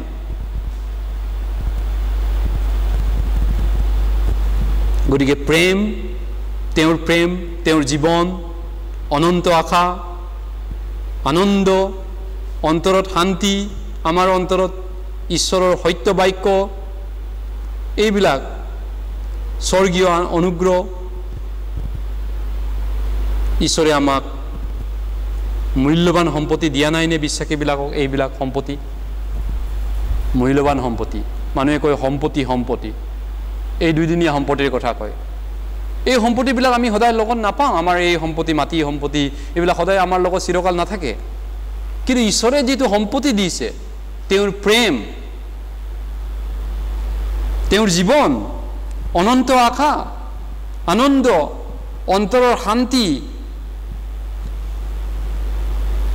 অনন্ত ঈশ্বৰৰ বাক্য স্বৰ্গীয় অনুগ্ৰহ এই সম্পত্তিবিলাক অমৰ সম্পত্তি আৰু এই সম্পত্তিবিলাক ঈশ্বৰে আমাক বিশ্বাসীবিলাকক দান দিছে যীশুৱে এই পৃথিৱীত কিয় আহিবলগীয়া হ'ল তেওঁ আমাক জীৱন দিবলৈ আৰু এইটো ঈশ্বৰৰ প্ৰেম আছিল আমাৰ প্ৰতি যীশুৱে ক্ৰুচৰ ওপৰত যিটো আমাৰ বাবে মৃত্যু সাধন কৰিলে কিয় তেওঁ আমাৰ বাবে মৃত্যুবৰণ কৰিলে ক্ৰুচৰ যন্ত্ৰণা তেওঁ কিয় বহন কৰিলে কিয় তেওঁ এই ক্ৰুচীয় লজ্জাৰ অপমান নিন্দা তাৰণা ভোকে লগুণে কষ্টই তেওঁ সেই ক্ৰুচ দাঙিলে আৰু নাখায় নবৈ গোটেই ৰাতিপুৱালৈকে ক্ৰুচত দাঙি ক্ৰুচৰ ওপৰত তেওঁ মৃত্যুবৰণ কৰিলে পানী পিয়াও লাগিছিলে তেওঁ খোৱা বোৱাও পোৱা নাছিলে ৰাতিয়ে ধৰিছিলে নহয় জানো আৰু যথেষ্ট নাখায় নবৈ ইমান তেওঁ জ্বালা যন্ত্ৰণা শৰীৰত লৈ আৰু তাকো 6 ঘণ্টা আকৌ ক্ৰুচৰ ওপৰত থাকিলে গোটেই ৰাতিৰ পৰা শাস্তি পায়ো এইখিনি তেওঁ কিয় গ্ৰহণ কৰিলে এইটো আমাক অনন্ত জীৱন দিবৰ কাৰণে এই শাস্তি তেওঁ ল'লে এই কাৰণে তেওঁ আমাৰ বাবে এইখিনি ত্যাগ বলিদান আমাৰ বাবে কৰাৰ কাৰণে এই কাৰণে আমাৰো এতিয়া দায়িত্ব আছে অনন্ত জীৱন পোৱা বিশ্বাসীবিলাকৰ এই অনন্ত জীৱনটো আনকো ভগাই খাব লাগে এই অনন্ত জীৱনটো আনলৈও বিলাব লাগে নহয়নে আমি অনন্ত জীৱন ভোগ কৰি আছোঁ আমি অনন্ত জীবন পোৱাৰ যোগ্য নহয় আমি মৃত্যুদণ্ডৰ যোগ্য লোক হয় পাপৰ বেছ মৃত্যু আমি জানো পূৰ্বে আমি কেনেকা পাপী আছিলোঁ সেমিনাৰ চাওঁতে আমি জানো 7টা ঘিনলগীয়া কিমানটা পাপ কি পাপ সেই তাতকৈ আমি অধম মানুহ আছিলোঁ সেমিনাৰত যিখিনি দেখায় তাতকৈও আমি বেয়া মানুহ আচলতে সেমিনাৰত দেখুৱাটো 2 ঘণ্টা দেখায় নহয় জানো কিন্তু বাস্তৱ হয়তো তাতকৈ আমি বেয়া হয় ৰিয়েল পিকচাৰটো নহয়নে আমি কিমান বেয়া মানুহ কিমান বেয়া পাপী মন সকলোতকৈ কপটময় তাৰ কোনে সুস্থ কৰিব পাৰে আমাৰ ব্যক্তিগত জীৱন আমি কিমান বেয়া হয় তাতকৈও ইমান আমি লেতেৰা বেয়া মানুহ পাপী মানুহ তৎসত্ত্বেও আমাৰ পাপবিলাক লেতেৰা পাপবিলাক প্ৰভুৱে কিয় ল'লে অনন্ত জীৱন দিবলৈ কাৰণে আমাক তেওঁ লৈছে যেহেতু আদামে অনন্ত জীৱন হেৰুৱালে সেই ফল খোৱাৰ পিছত আৰু সেই অনন্ত জীৱন ঘূৰাই দিবলৈ তেওঁ আদামৰ বংকৰ সেই পাপৰ হাওটো ল'ব লাগিব আৰু সেই কাৰণে তেওঁ সেই শাস্তি ল'লে গতিকে অনন্ত জীৱন পোৱা বিশ্বাসীবিলাকে এতিয়া অনন্ত জীৱনটো বিলাই খাব লাগে, বিলাব লাগে, ভাগ বতৰা কৰিব লাগে। আমাৰ অনন্ত জীৱন আছে, ৰাইট? আমি প্ৰথম জোহনলৈ গৈছোঁ 2 অধ্যায়, 1 John chapter 2। অনন্ত জীৱন আমাৰ আছে, বাইবেলে কৈছে। প্ৰথম জোহন 2 অধ্যায়, 1 John chapter 2।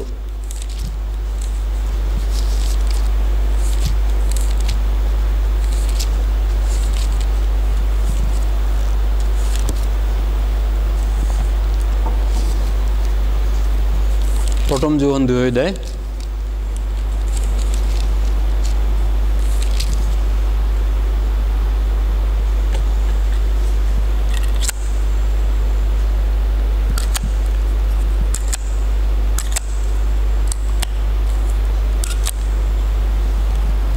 1 John 2 প্ৰথম জোহন 2 অধ্যায়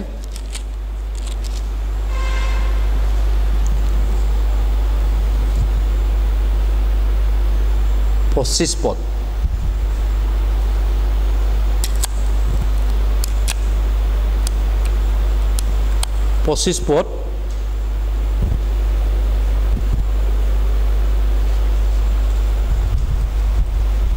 এয়ে তেওঁ আমাৰ আগত প্ৰতিজ্ঞা কৰা প্ৰতিজ্ঞা অৰ্থাৎ অনন্ত জীৱন, অনন্ত জীৱন। গতিকে অনন্ত জীৱন যাৰ আছে বিশ্বাসী, সেই বিশ্বাসীবিলাকৰ ডিউটিটো হৈছে সেই অনন্ত জীৱনটো শ্বেয়াৰ কৰা, বিলাই দিয়া। মতিত কৈছে বিনামূল্যে তোমালোকে পালা, বিনামূল্যে দিয়াগে। গতিকে আমাৰ এই সম্পত্তি আছেনে? ঈশ্বৰে আমাক গিফ্ট দিছেনে? অনন্ত জীৱনৰ গিফ্ট আপোনাক দিছেনে? তেতিয়াহ'লে নোপোৱাৰ দৰে আপুনি কিয় ভাবি আছে? এটা বাইবেল পদতো কৈছে, যদি পোৱা হয় নোপোৱাৰ দৰে কিয় কৈ আছে? বিশ্বাসী যদি অনন্ত জীৱন নতুন জন্ম পোৱা মানুহ হয়, তেতিয়াহ'লে আপোনাৰ অনন্ত জীৱন আমাৰ আছে। আৰু আমি অনন্ত জীৱনটো যদি আছে সেইটো আমি ভগাব লাগে, যিমানখিনি পাৰে জীয়াই থকা সময়ত। মৰিলেতো নোৱাৰিম, আৰু বেছি বুঢ়া হ'লে এইটো নোৱাৰিম। যিখিনি সময় আছে, শক্তি আছে, সোনকালে ভগাব লাগে। স্বৰ্গীয় আনন্দ, সুখ, শান্তি বিলাব লাগে। 1 নম্বৰ আমি এইটো পাইছোঁ। 2 নম্বৰতে আমি সময় যে পাই আছোঁ, এই পুৱাৰ পৰা গধূলিলৈকে যে সময়টো পাইছোঁ, এইটো আমাৰ নহয়, ঈশ্বৰে দিয়া বৰ হয়, ঈশ্বৰে দিয়া আশীৰ্বাদ হয়। আমি বাইবেললৈ গৈছোঁ, ইপিচিয়া 5 অধ্যায়। কাল সময় ঈশ্বৰে দিয়া বৰ নহয়নে? কাল সময় জিন্দগী নাথাকে এই পৃথিৱীত, কিন্তু এটা টাইমলৈ আমি পাইছোঁ কেইটামান বছৰৰ কাৰণে জীৱন যাপন কৰিবলৈ। সেইকাৰণে এই সময়টো আমি কিহৰ কাৰণে বিতাব লাগিব, কাৰ কাৰণে কটাব লাগিব? ইপিচিয়া 5 অধ্যায়, ইপিচিয়া 5 অধ্যায়, ইপিচিয়ান চেপ্টাৰ 5। ঈশ্বৰে কি কি বৰ দিছে প্ৰথমতে আমি চাওঁ হওক। 2 নম্বৰ বৰ, 1 নম্বৰ অনন্ত জীৱন, শান্তি, আনন্দ, সত্য বাক্য, ক্ষমা, ঈশ্বৰৰ জীৱন্ত বাক্য, নহয় জানো? 2 নম্বৰতে সময়ো ঈশ্বৰে দিয়া বৰ হয় 15 পদৰ পৰা। ইপিচিয়া 5 অধ্যায় 15 পদৰ পৰা এতেকে আমি একেলগে পঢ়োঁ। কিদৰে চলা তালৈ সাৱধানে চাবা, অজ্ঞানৰ দৰে নহয় কিন্তু জ্ঞানীৰ দৰে চলিবা। আৰু 16 পদ, সুসময়ক কিনি ল'বা কিয়নো এই কাল মন্দ। সেইখিনি 15 আৰু 16 পদ। গতিকে ঈশ্বৰে আমাক যিটো সময় দিছে, যে এই সময়খিনি কেনেকৈ আমি ব্যয় কৰা। কিদৰে চলা তালৈ সাৱধানে চাবা, অজ্ঞানৰ দৰে নহয় জ্ঞানীৰ দৰে চলিবা। সুসময়ক কিনি ল'বা কিয়নো এই কাল মন্দ। 17 পদত কৈছে, এই হেতুকে তোমালোকে নিৰ্বোধ নহবা, প্ৰভুৰ সন্তোষ ইচ্ছা কি তাক জ্ঞাত হোৱা।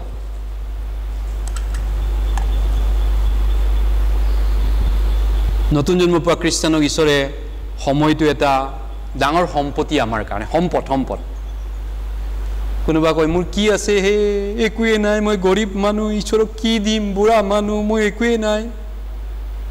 আপোনাৰ কাৰণে বেলিটো উল্টাকৈ উঠে নেকি? তেনেহ'লে সোনকালে পৰে, সোনকালে উঠে নেকি? একেটাই, পুৱাৰ পৰা গধূলিলৈকে আপুনি গৰীব মানুহক সময় যিমান দিছে, ধনী মানুহ ইমানেই সময় পাইছে, বিজ্ঞানীও সময়টো একেই সময় পাইছে, ছাত্ৰ ছাত্ৰী ষ্টুডেণ্টেও একেই সময় পাইছে, চাকৰিয়ালেও পাইছে, বেপাৰীয়েও পাইছে, চবেই একেই সময় পাইছে। কিন্তু এই কি ধৰণে আপুনি ব্যৱহাৰ কৰিছে সময়খিনি? একেই টাইম, বেলি চবৰ কাৰণে উঠে, চবৰ কাৰণে নামে, বেলেগ নহয় না, একেই সময়। গতিকে আপুনি কি ধৰণে ব্যৱহাৰ কৰিছে? নতুন জন্ম পোৱা বিশ্বাসীবিলাকৰ জীৱনটো একচুৱেলি ঈশ্বৰৰ ইচ্ছাত সময়বিলাক যাপন কৰা সময় হ'ব লাগে ঈশ্বৰৰ ইচ্ছাত দি দিয়া হ'ব লাগে জীৱনটো ঈশ্বৰৰ ইচ্ছামতে এৰি দিয়া জীৱন সময়টো এনেইতো যাবই এনেই খতম হ'বই এই পৃথিৱীত নহয় জানো কিন্তু কি ধৰণে খতম কৰিলে মুচিয়ে কৈছে পাপৰ অলপ দিনীয়া হুকবুক কৰাতকৈ মিছৰৰ সম্পত্তি আৰু পাপৰ অলপ দিনীয়া হুকবুক কৰাতকৈ ঈশ্বৰৰ লোকৰ লগত খ্ৰীষ্টৰ নিন্দাৰ তাৰণা তেওঁ বাছি ল'লে কাৰণ তেওঁ পুৰস্কাৰ দানলৈ দৃষ্টি কৰিছিল মহা পুৰস্কাৰ দানলৈ ইব্ৰী 11 কৈছে তেওঁ সময়টো কি ধৰণে কঠালে পাপৰ অলপ দিনীয়া হুকবুক নহয় ঈশ্বৰৰ ইচ্ছাৰ মতে দুখ কষ্ট হ'লেও ঈশ্বৰৰ ইচ্ছাটোকে মই পালন কৰিম এই কাৰণে এতিয়া জ্ঞানী মানুহ কোন হয় ঈশ্বৰৰ আগত উদ্ধাৰ পোৱা জ্ঞানী লোকবিলাক কোন হয় যিসকলে সময়বিলাক ঈশ্বৰৰ ইচ্ছামতে বিতাই থাকে আজি ঈশ্বৰৰ ইচ্ছামতে বিতালো দিনটো কালিও বিতাম ঈশ্বৰৰ ইচ্ছামতে পৰখিও বিতাম ঈশ্বৰৰ ইচ্ছা ঈশ্বৰে বিচৰা মতে কৰিম সতকিও ঈশ্বৰে বিচৰাটোকে কৰিম সেইটো জ্ঞানী মানুহ সেইজন জ্ঞানী মানুহ অজ্ঞানীৰ দৰে নহয় জ্ঞানীৰ দৰে চলিবা হু সময়ক কিনি ল'বা কিয়নো এই কাল মন্দ কিনি ল'বা মানে সময়টো বাচাই ৰাখিবা বাচাকে ৰাখ না মোৰ সৰু ল'ৰাটো কয় কেতিয়াবা কিবা এটা খানা পাকঘৰত থাকিলে মেৰে ভি পাপা মেৰে লিয়ে অব্বা মেৰে লিয়ে ভি বচাকে ৰাখ না আমাৰ লিয়ে ভি বচাকে ৰাখ না সব খাই নিদিবি অলপমান আমাৰ কাৰণে থৈ দিবি এনেকৈ বচাকে সময়বিলাক বচাই এৰাই চলিব লাগে কাৰণ সময় বহুত বেয়া সময়ত আছো আমি এইকাৰণে ঈশ্বৰৰ কাৰণে সময়বিলাক বচাব লাগে ঈশ্বৰৰ কামত ঈশ্বৰৰ ইচ্ছাত জ্ঞানী হ'ব লাগিব নহয় জানো বহুত খ্ৰীষ্টিয়ান আছে বহুত মানুহ আছে ঈশ্বৰৰ ইচ্ছাৰ বাহিৰত সময়বিলাক বিতাই আছে খৰচা কৰি আছে পৌলে কৈছে মই ব্যয় কৰিম আৰু ব্যয় কৰাও হ'ম মোৰ জীৱনটো প্ৰথম দ্বিতীয় কৰিন্থিয়া 12:15 কৈছে মই ব্যয় কৰিম আৰু ব্যয় কৰাও হ'ব মোৰ জীৱনটো কিহৰ কাৰণে তেওঁ সুবাতৰিৰ কাৰণে ব্যয় কৰিলে ঈশ্বৰৰ ইচ্ছাত ব্যয় কৰিলে ৰাইট ঈশ্বৰৰ কামৰ কাৰণে জীৱনটো তেওঁ দিলে তেওঁ সাহসেৰে প্ৰভুৰ আগত ক'ব পাৰে এইটো কথা প্ৰভু আহা দিনাখন আমিও সাহসেৰে ক'ব পৰা উচিত প্ৰভুৰ আগত প্ৰভু যেতিয়া ঘূৰি আহিব প্ৰভু মই তোমাৰ কাৰণে জীয়াই থাকিলোঁ মোৰ সময় সকলো সম্পদ তোমাকে দিলোঁ মই তোমাৰ গৌৰৱৰ কাৰণে ব্যৱহাৰ কৰিলোঁ মই প্ৰভু যেতিয়া আহিব কিছুমান মানুহ আছে ঈশ্বৰৰ ইচ্ছাৰ বাহিৰত তেওঁলোকে সময়বিলাক নষ্ট কৰি আছে কিছুমানে কয় I am not serving the Lord right now মই ঈশ্বৰক এতিয়া সেৱা কৰা নাই এতিয়ালৈকে মই ঈশ্বৰৰ কাৰণে জীয়াই থকা নাই এতিয়ালৈকে কৰা নাই but I will do it later পিছত মই কৰিম I will serve God my God later পিছত কৰিম মোৰ ঈশ্বৰক মই পিছত সেৱা কৰিম কিন্তু বাইবেলে কৈছে কালিৰ বিষয়ে গৰ্ব নকৰিবা কিয়নো কালি দিনটোত কি ঘটিব তাক তুমি নাজানা হেতু পৰে 27 অধ্যায় 1 পদত Proverbs chapter 27 verse 1 কৈছে do not boast about tomorrow for you do not know what a day bring forth tomorrow গতিকেলৈ প্ৰিয়সকল বিশ্বাসী যদি হয় আমি উদ্ধাৰ পোৱা মানুহজনে উদ্ধাৰ পোৱা ব্যক্তিজনে যেতিয়া আপুনি আচনি কৰিব বিভিন্ন ধৰণৰ লক্ষ্য আচনি বান্ধে এই বছৰ মই কি কৰিম 10 বছৰৰ কাৰণে মই কি কৰিম যেতিয়া আপুনি কিবা কিবি সঞ্চয় কৰিব জমা কৰিব বিভিন্ন ধৰণৰ আপুনি বিভিন্ন ধৰণৰ জীয়াই থকাৰ পদ্ধতিবিলাক বা কাৰ্যসূচীবিলাক যেতিয়া লৈছে সন্মুখত আপুনি ভৱিষ্যতটো আপুনি প্লেনিং কৰিছে নহয় জানো আচনি কৰিছে কাৰ কাৰণে কৰিছে এইবিলাক কিহৰ কাৰণে কৰা হৈছে আপোনাৰ প্লেনিংৰ উদ্দেশ্যটো কি খ্ৰীষ্টিয়ান জীৱনটো কৰিবৰ কাৰণে কৰিছেনে আপোনাৰ খ্ৰীষ্টিয়ান জীৱনটো যাপন কৰিবৰ কাৰণে তৈয়াৰ কৰিছেনে আপুনি মৰা দিনটোলৈকে খ্ৰীষ্টিয়ান হৈ মৰিম মই খ্ৰীষ্টিয়ান জীৱন কৰিয়ে মৰিম মণ্ডলীত ঈশ্বৰক সেৱা কৰিয়ে মৰিম সেই ধৰণৰ আপুনি প্লেনিং কৰিছেনে নে কি ধৰণৰ কাৰণে তৈয়াৰ কৰিছে তৈয়াৰী আগন্তুক তৈয়াৰীবিলাক কি কাৰণে কৰা হৈছে এবছৰৰ কাৰণে তৈয়াৰী 10 বছৰৰ কাৰণে তৈয়াৰী কাৰ কাৰণে এই তৈয়াৰী আচনিবিলাক কৰিছে খ্ৰীষ্টিয়ান জীৱন কৰিবৰ কাৰণে কৰিছেনে নে বেলেগ উদ্দেশ্যত কৰিছে ৰাইট গতিকে সময় আমি মূল্যৱান সময়টো নষ্ট কৰিব নালাগে সময় ঈশ্বৰে দিয়া হয় ঈশ্বৰৰ ইচ্ছাতে পালন ব্যয় কৰিব লাগে সেইটো 2 নম্বৰ আমি উপহাৰ আমি ঈশ্বৰৰ পৰা পাইছো 3 নম্বৰ কি কয় আমাৰ যৌৱন যিবিলাক যৌৱন আছে ইউথ আছে ডেকাবিলাক এইটো নিজৰ ফালৰ পৰা দেখা হোৱা নাই আপুনি নিজৰ নহয় নিজৰ বুলি নাহিব যৌৱন ঈশ্বৰে সোনকালে খতম কৰিব পাৰে হা গতিকে young people ডেকা ল'ৰা ছোৱালীবিলাক their youth is a asset from God it's এটা সম্পত্তি ঈশ্বৰৰ পৰা দিয়া সম্পদ হয় যেনেকৈ অসমৰ সম্পদ চাহ সম্পদ আছে গৰ্ব কৰে মানুহ তেল সম্পদ আছে এইটোক লৈ গৰ্ব কৰে মেঘালয়ত পাহাৰ আছে কাঠ আছে হিল আছে এইটোক লৈ গৰ্ব কৰে আমি খ্ৰীষ্টান হিচাপত এইবিলাকক লৈ গৰ্ব কৰিম জানো এই মাটি আছে সম্পত্তি আছে এনেকা আছে তেনেকা আছে সেইবিলাকক লৈ আমি গৰ্ব কৰিম এইটো দুইদিনীয়া সম্পদ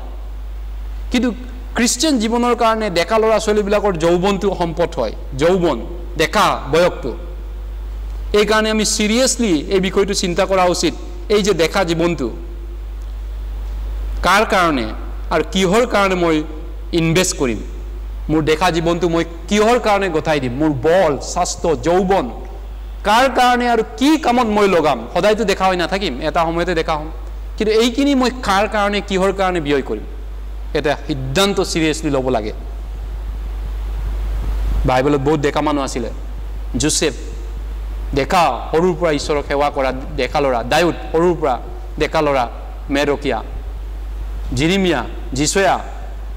এইবিলাক ঈশ্বৰৰ ডেকা লোক আছিলে গতিকে তেওঁলোকৰ যৌৱন জীৱন তেওঁলোকে ঈশ্বৰক সমৰ্পণ কৰিছিলে ঈশ্বৰৰ কামত সময়বিলাক ব্যয় কৰিছিলে উপদেশক একেলেছিয়াছ চেপ্টাৰ 11 একেলেছিয়াছ চেপ্টাৰ 11 উপদেশক 11 অধ্যায়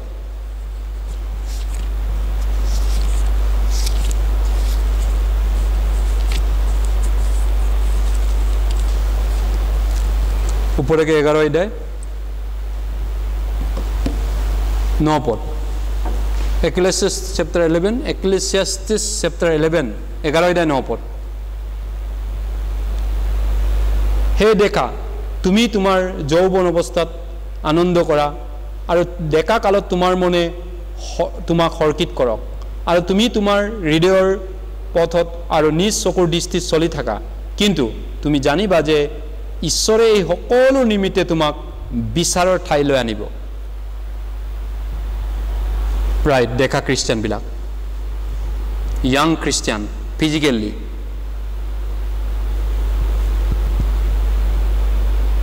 আমি এতিয়া দেখা কালৰ যি কৰিব পাৰোঁ যি ভাবিব পাৰোঁ বল আছে নহয় জানো যৌৱন আছে নিজৰ ইচ্ছামতে দৌৰিব পাৰোঁ যৌৱন জীৱন বুঢ়া বুঢ়ী হ'লে হয়তো অলপমান চিন্তা কৰিব ইমানখিনি শক্তি নাই আৰু তেওঁলোকে কিন্তু তেওঁলোকে অকল বুঢ়া বুঢ়ী হ'বনে আজিৰ দেখাবিলাক নহ'বনে কেইটামান দিনৰ পিছত হ'ব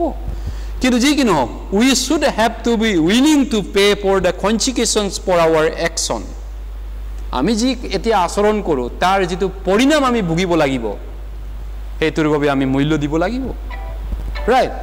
মানুহে যি আচৰণ কৰে তাৰ পৰিণাম ভুগে কনচিকুৱেশ্যন পৰিণামটো ৰিজাল্টটো দ্য কনচিকুৱেশ্যনছ যিটো শব্দটো ইংৰাজীত পৰিণতিটো আপুনি যি ব্যৱহাৰ কৰে আপোনাৰ ব্যৱহাৰে আপোনাৰ পৰিচয় বুলি তেওঁলোকে কয় কিন্তু আপোনাৰ যিটো আজি ব্যৱহাৰ আপুনি যিটো ধৰণে জীৱন কৰিছে ধৰক আপুনি যিটো ধৰণে খাদ্য প্ৰণালী খায় সেইটো মতে আপোনাৰ স্বাস্থ্য হ'ব ৰোগীয়া হ'ব ডায়েবেটিছ হ'ব আপোনাৰ চুগাৰ কিবা কিবি হাৰ্ট এটেক কিবা কিবি আপোনাৰ খোৱাৰ কাৰণে এইটো আপুনি পৰিণাম পাব আপুনি যি ধৰণৰ আজি একশ্যন কৰিছে সেইমতে আপোনাৰ ব্যৱহাৰ তাৰ ৰিজাল্টটো আপুনি পেমেণ্টটো দিব লাগিবগৈ পৰিণামটো ভুগিব লাগিবগৈ ডেকা বুলিয়ে আপুনি এইবোৰে আৰু ডেকা মই কেয়াৰ নকৰোঁ এনেধৰণে যদি কৰি থাকে আমি ইচ্ছা থাকিব লাগিব তাৰ পৰিণামটো ভুগিবৰ কাৰণে কনচিকুৱেশ্যন যিটো আমাৰ একশ্যনৰ আমাৰ ব্যৱহাৰৰ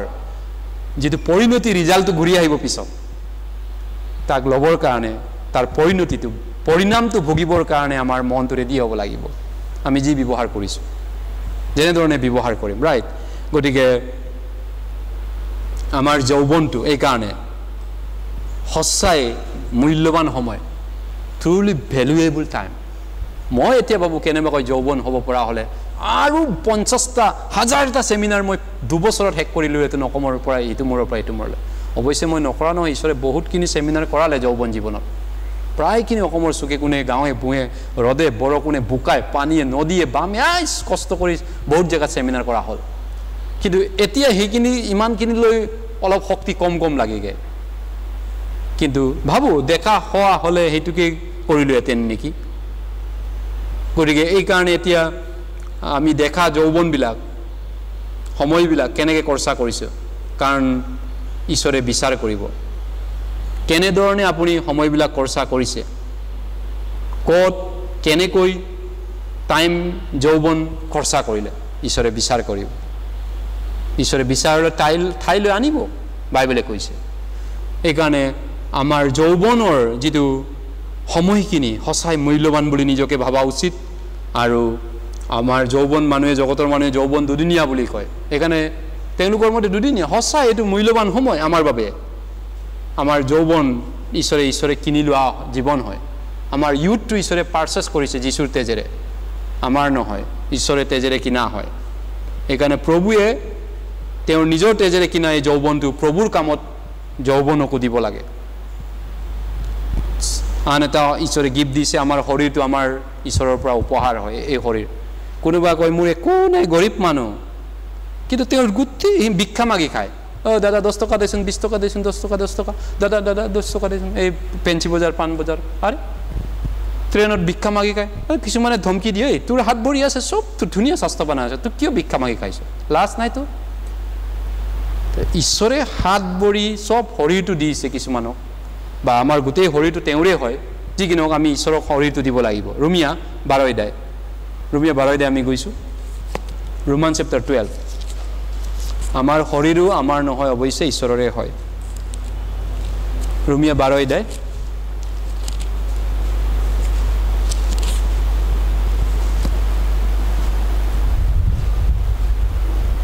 1-2 পদ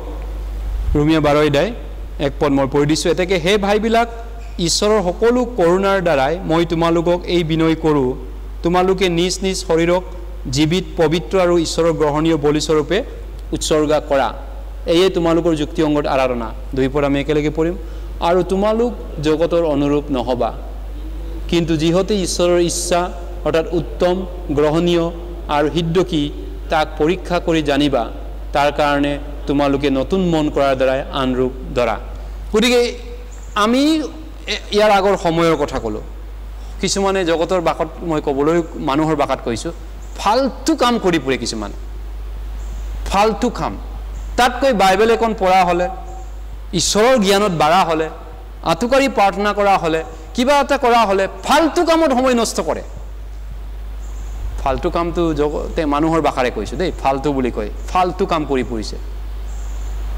ঈশ্বৰৰ আত্মিক জ্ঞান লোৱা নাই দেখা যিচয়া লৈ চাওক জিৰিমিয়াক চাওক জোচেফক চাওক ডেকা বুলি কৈ চাতাৰ গাঁৱত মদ খোৱা ভাং খোৱাৰ দৰে ভিডিঅ' বনাই পৰিব পাগলামি কৰি পৰিব ফালতু কাম কৰিব একশ্যন কৰি পৰিব ফালতু কামবোৰ কৰি পৰিব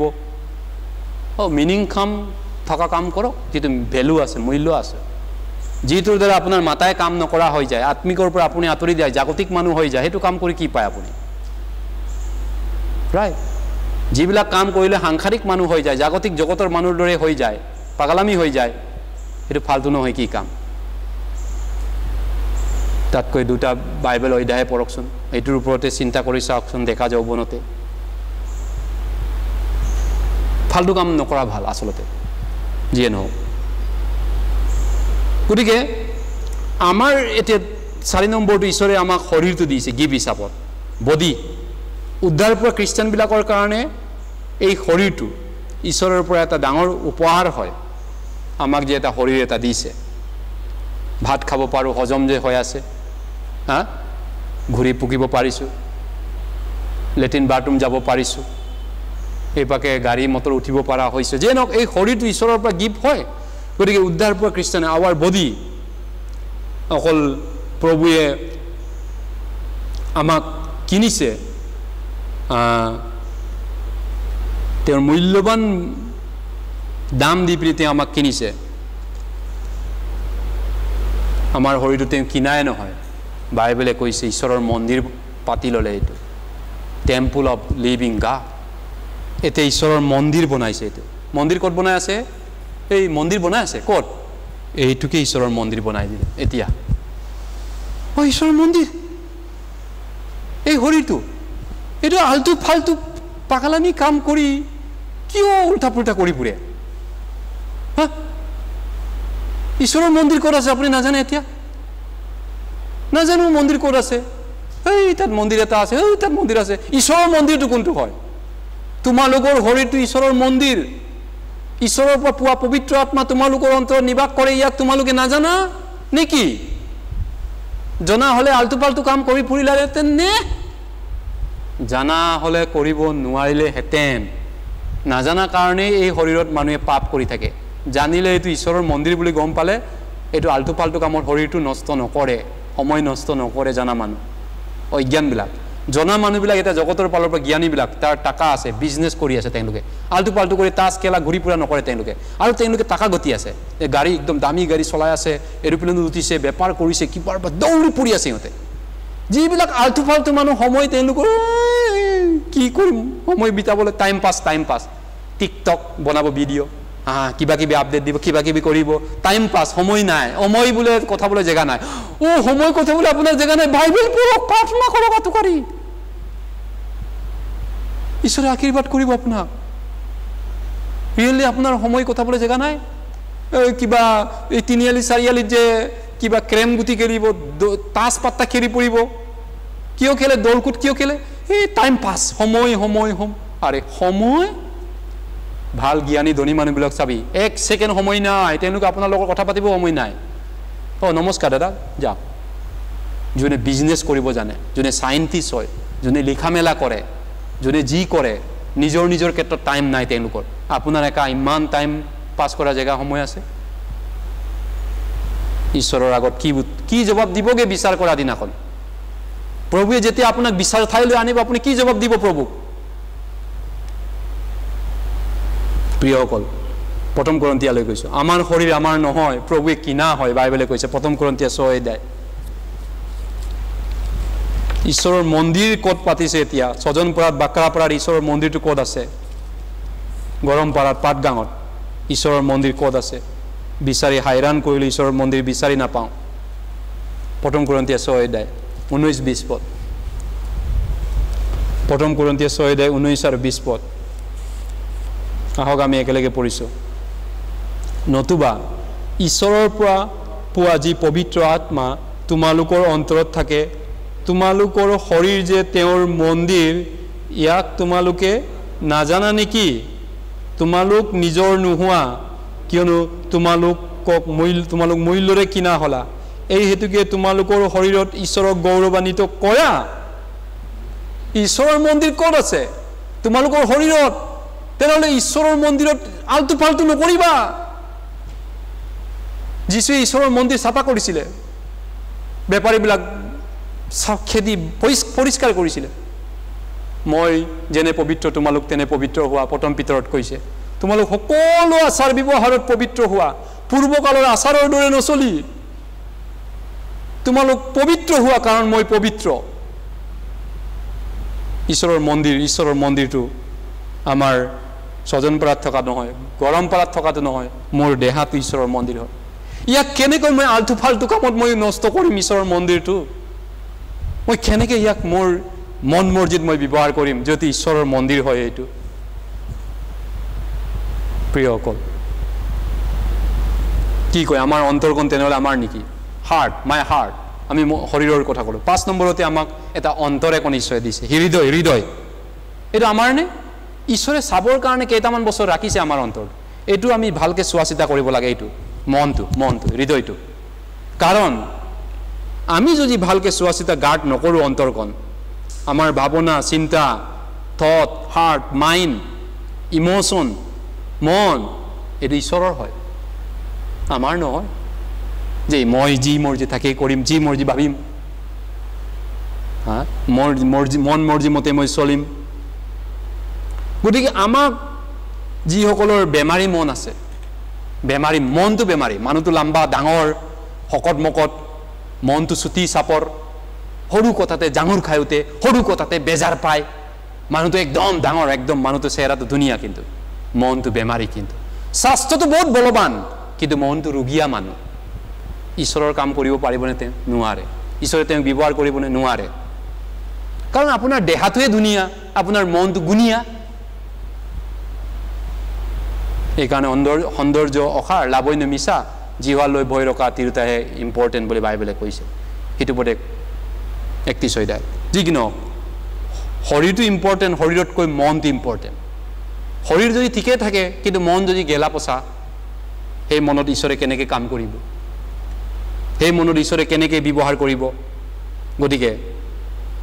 those who sick mind বেমাৰী মন ৰোগীয়া মন তেওঁলোকে ভাল কাম একো কৰিব নোৱাৰে those who sick mind do not do any good no matter how healthy they are physically শাৰীৰিকভাৱে তেওঁলোক যিমানে তাগৰা মানুহ নহওক মেণ্টেলি যদি sick হয় মেণ্টেলি বেমাৰী ৰোগীয়া মানুহ হয় তেওঁলোকে একো ভাল কাম কৰিব নোৱাৰে শৰীৰটো যিমানে ধুনীয়া নহওক প্ৰভাৱছ সেইটো উপদেশ 4 অধ্যায় সেইটো উপদেশ 4 অধ্যায় সেইটো উপদেশ 4 অধ্যায় প্ৰিয়সকল সেইটো উপদেশ 4 অধ্যায়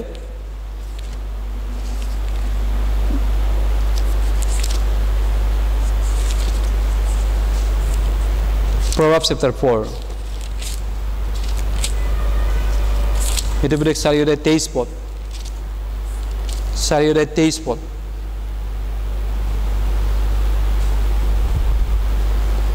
কি কৈছে 23 পদ আমি একেলগে পঢ়ো ৰক্ষা কৰিবলগীয়া সকলো বস্তুৰ মাজত তোমাৰ হৃদয়ক সকলোতকৈ তোমাৰ হৃদয়ক অধিক যত্ন ৰক্ষা কৰা কিয়নো তাৰে পৰাই জীৱন উৎপন্ন হয় ৰক্ষা কৰিবলগীয়া সকলো বস্তুৰ মাজত কৈছে সকলোতকৈ তোমাৰ হৃদয়ক অধিক যত্ন ৰক্ষা কৰা কিয়নো তাৰে পৰাই তোমাৰ জীৱন উৎপন্ন হয়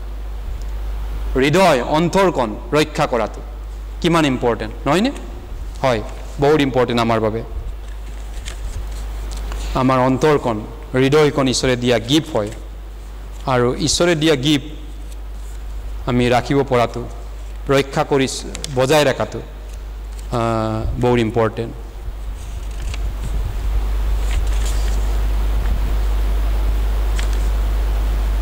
গতিকে লৈ অন্তৰকণ যদি ৰাখিব নোৱাৰোঁ ৰাইট আমাৰ মন যদি আমি ৰাখিব নোৱাৰোঁ উদ্ধাৰ পোৱা খ্ৰীষ্টিয়ানে ফেইল হ'ব যদি তেওঁ যদি অন্তৰকণ ৰাখিব নাজানে ঈশ্বৰৰ উদ্ধাৰ পোৱা আপুনি খ্ৰীষ্টিয়ান হ'ব পাৰে যদি আপোনাৰ অন্তৰ যদি ৰাখিব নাজানে গাৰ্ড কৰিব নোৱাৰে আপুনি পাপ সোমাব দিব অন্তৰত ৰাইট আপোনাৰ অন্তৰকণ যদি আপুনি ৰাখিবই নোৱাৰে পাপটো ধম ধম ধম ধম বুলি সোমাই থাকিব পাপ আত্মাৰ অগ্নিখৰ তাক যদি প্ৰটেকশ্যন কৰিব নোৱাৰে অন্তৰলৈ পাপ আহি থাকিব লাগিব পাপ আহি থাকিব আপুনি পাপ একচেপ্ট কৰিব অন্তৰত আৰু হৃদয়টো কঠিন হৈ গৈ থাকিব কঠিন কিয় হৈছে এনেকুৱা কিয় ইমান কঠিন প্ৰভু তেনেকুৱা কঠিন নেকি প্ৰভু তেনেকুৱা নেকি আমাৰ প্ৰভু তেনেকুৱা জানো আমাৰ প্ৰভু কোমল নম্ৰ ভদ্ৰ মই নম্ৰ আৰু কোমল চিত্ৰৰ লোক মই কোমল অন্তৰৰ মানুহ মতি 11:28 কৈছে আই এম ল'লি এণ্ড জেণ্টল আমাৰ অন্তৰটো কঠিনৰ পৰা কঠিন কিয় হৈ যায় যাৰ হয় কি কাৰ হৈ যায় যিবিলাক মানুহে নিজৰ অন্তৰটো চম্ভালিব নোৱাৰে যি মৰ্জি আলটু পাল্টু কাম কৰি ফুৰিব আৰু তেওঁলোকে পাপটো আহি থাকিব দিব অন্তৰত আৰু পাপ যিমানেই সোমাব ইমানেই মনটো কঠিন হৈ গৈ থাকে হৃদয় টান হৈ পৰিব হাৰ্ড এণ্ড হাৰ্ড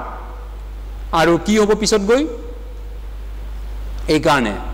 আমি যদি ফেলোশ্বিপ নকৰোঁ ঈশ্বৰৰ লোকৰ লগত ঈশ্বৰৰ মানুহৰ লগত কথা নাপাতোঁ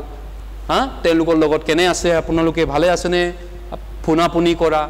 যোগাযোগ কৰা ভাই ভনীৰ লগত মণ্ডলীৰ লগত কথা বতৰা হোৱা আলোচনা কৰা ঈশ্বৰৰ বাইকৰ যোগেদি ঈশ্বৰৰ বাইকত আকৌ ঈশ্বৰৰ বাইকৰ বাহিৰত নহয় ঈশ্বৰৰ বাইকৰ লগত ফেলোশ্বিপ ঈশ্বৰৰ বাইক জনা মানুহৰ লগত কথা বতৰা ঈশ্বৰৰ বাইক নোহোৱা মানুহ জগতৰ কথা ক'ব পাৰ্টি পাৰ্টা এনজয় কৰা এই টিকটক ভিডিঅ' বনাম বা এইফালে ঘূৰি যাওঁ অলপ মদ খাওঁ আজি যা পাৰ্টি খাওঁ আজি একেলগে যা আড্ডা মাৰোঁ সেইটোৱে ক'ব কি আমি সেইটো শিকাম নেকি আমাক কথা পাতকচোন আপোনাক মই এইটো শিকাম নেকি আমাক ফোন কৰিলে আমি এইবিলাক কথা নকওঁ কেতিয়াও পাৰ্টি খাবলৈ টিকটক ভিডিঅ' বনাবলৈ বা সময় নষ্ট ক'ত কথাব লাগে যোৱা আড্ডা তাছ খেলিম নেকি কাম কৰিব লাগে ঈশ্বৰৰ গৌৰৱৰ কাৰণে দিনটো জীয়াই থাকিব লাগে আমি সেইটো পাতিম নহয় জানো ঈশ্বৰৰ বাইক পাতিব লাগে ফেলোশ্বিপ কৰিব লাগে গতিকে নতুন জন্ম পোৱা খ্ৰীষ্টানবিলাকৰ মাজত আমাৰ অন্তৰটো তেনেকৈ আমি সময় নকটালে কি হ'ব জানে আমাৰ অন্তৰখন কঠিন হৈ যাব পাৰে এটা সময়ত ঈশ্বৰৰ প্ৰতি কথা ক'লেও খং উঠিব মাকে ক'লেও খং উঠিব বাপেকে ক'লেও খং উঠিব দাদাই ক'লেও খং উঠিব চবেই খং উঠে সিয়ে ভাল চব বেয়া এটা সময়ত এনেকুৱা হৈ যায় মানুহ যেতিয়া অন্তৰখন ৰাখিব নোৱাৰে কঠিনৰ পৰা কঠিন শয়তানৰ পৰীক্ষাত পৰিব পাপৰ পৰীক্ষাত তেওঁ টিকিব নোৱাৰিব টেম্পটেশ্যন অফ চিন জাগতিক পৰীক্ষা পাপৰ পৰীক্ষা এইকাৰণে তেওঁ গম নোপোৱাকৈ নতুন জন্ম পোৱা অন্তৰটো লাহে লাহে কঠিন হৈ গৈ থাকিব তেওঁ গমেই নাপাব তেওঁ কিয় ইমান বেয়া মানুহ হৈ গ'ল ইমানটো বেয়া নাছিলে আগতে ইমানটো বেয়া নাছিলে ইমান কঠিনৰ পৰা কঠিন বেয়াৰ পৰা বেয়ালৈ কিয় গ'ল ইমানটো বেয়া মানুহ নাছিল তো কিয় এনেকুৱা হ'ল সেইটোৱে ঈশ্বৰৰ মানুহৰ লগত ফেলোশ্বিপ কৰা নাই ঈশ্বৰৰ বাইকৰ লগত যোগাযোগ কৰা নাই ঈশ্বৰৰ লগত সময় কটোৱা নাই ঈশ্বৰৰ মানুহৰ লগত সময়বিলাক নষ্ট মানে তেওঁ নকৰি বেলেগ কামত মনটো পাপ আহিব দিছে মনত ঘৰতে আছে পাপ কৰি আছে পাপ সোমাই আছে জগতৰ লগ সংগৰ লগত গৌৰী ফুৰে স্কুটি লৈ দৌৰিব গাড়ী লৈ দৌৰিব জগতৰ লগত ঈশ্বৰৰ মানুহৰ লগত নাই টাইম তাৰপিছত তেওঁ শয়তানৰ পৰীক্ষাত পাপৰ পৰীক্ষাত হাৰি যাব আৰু মনটো কঠিন হৈ যাব বেয়া মানুহ হৈ যাব গতিকে এইকাৰণে প্ৰিয়সকল আমাৰ অন্তৰখন গাৰ্ড কৰাটো বৰ ইম্পৰ্টেণ্ট যাতে ঈশ্বৰৰ শান্তি আমাৰ লগত থাকে ঈশ্বৰৰ অনুগ্ৰহ ঈশ্বৰৰ মৰম অন্তৰখন ভৰপূৰ হয় এই অন্তৰত শয়তানৰ চন্দালো হ'ব পাৰে নহ'লে শয়তানৰ বাসস্থান হ'ব পাৰে ঈশ্বৰৰ শান্তি পিচ অফ গড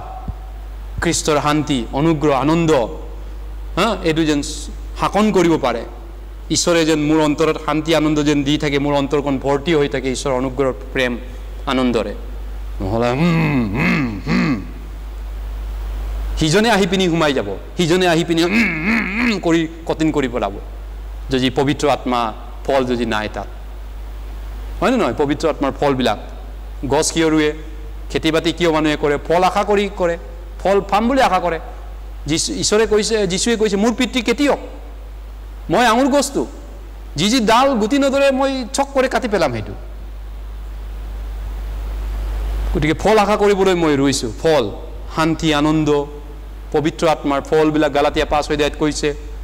নহয় জানো গতিকে খ্ৰীষ্টিয়ান মানুহ হিচাপত আমি কি সম্পত্তিৰ কথা ক'লোঁ আমাৰ অন্তৰখন ঈশ্বৰে দিয়া সম্পত্তি এইকাৰণে বাইবেলত মতি 22:36 পদত কৈছে 36-42 পদত সমস্ত প্ৰাণ সমস্ত মনেৰে তোমাৰ প্ৰভু পৰমেশ্বৰক প্ৰেম কৰা অলপমান নহয় অলপমান মই ঈশ্বৰক ভাল পাওঁ তাতকৈ মই লগৰীয়া ফেচবুকৰ ফ্ৰেণ্ডবিলাকক বেছি ভাল পাওঁ ঈশ্বৰক অলপমান ভাল পাওঁ বেছি ইহঁতক বেছি ভাল পাওঁ ঈশ্বৰক অলপ ভাল পাওঁ বাকী জাগতিক বস্তু মই বেছি ভাল পাওঁ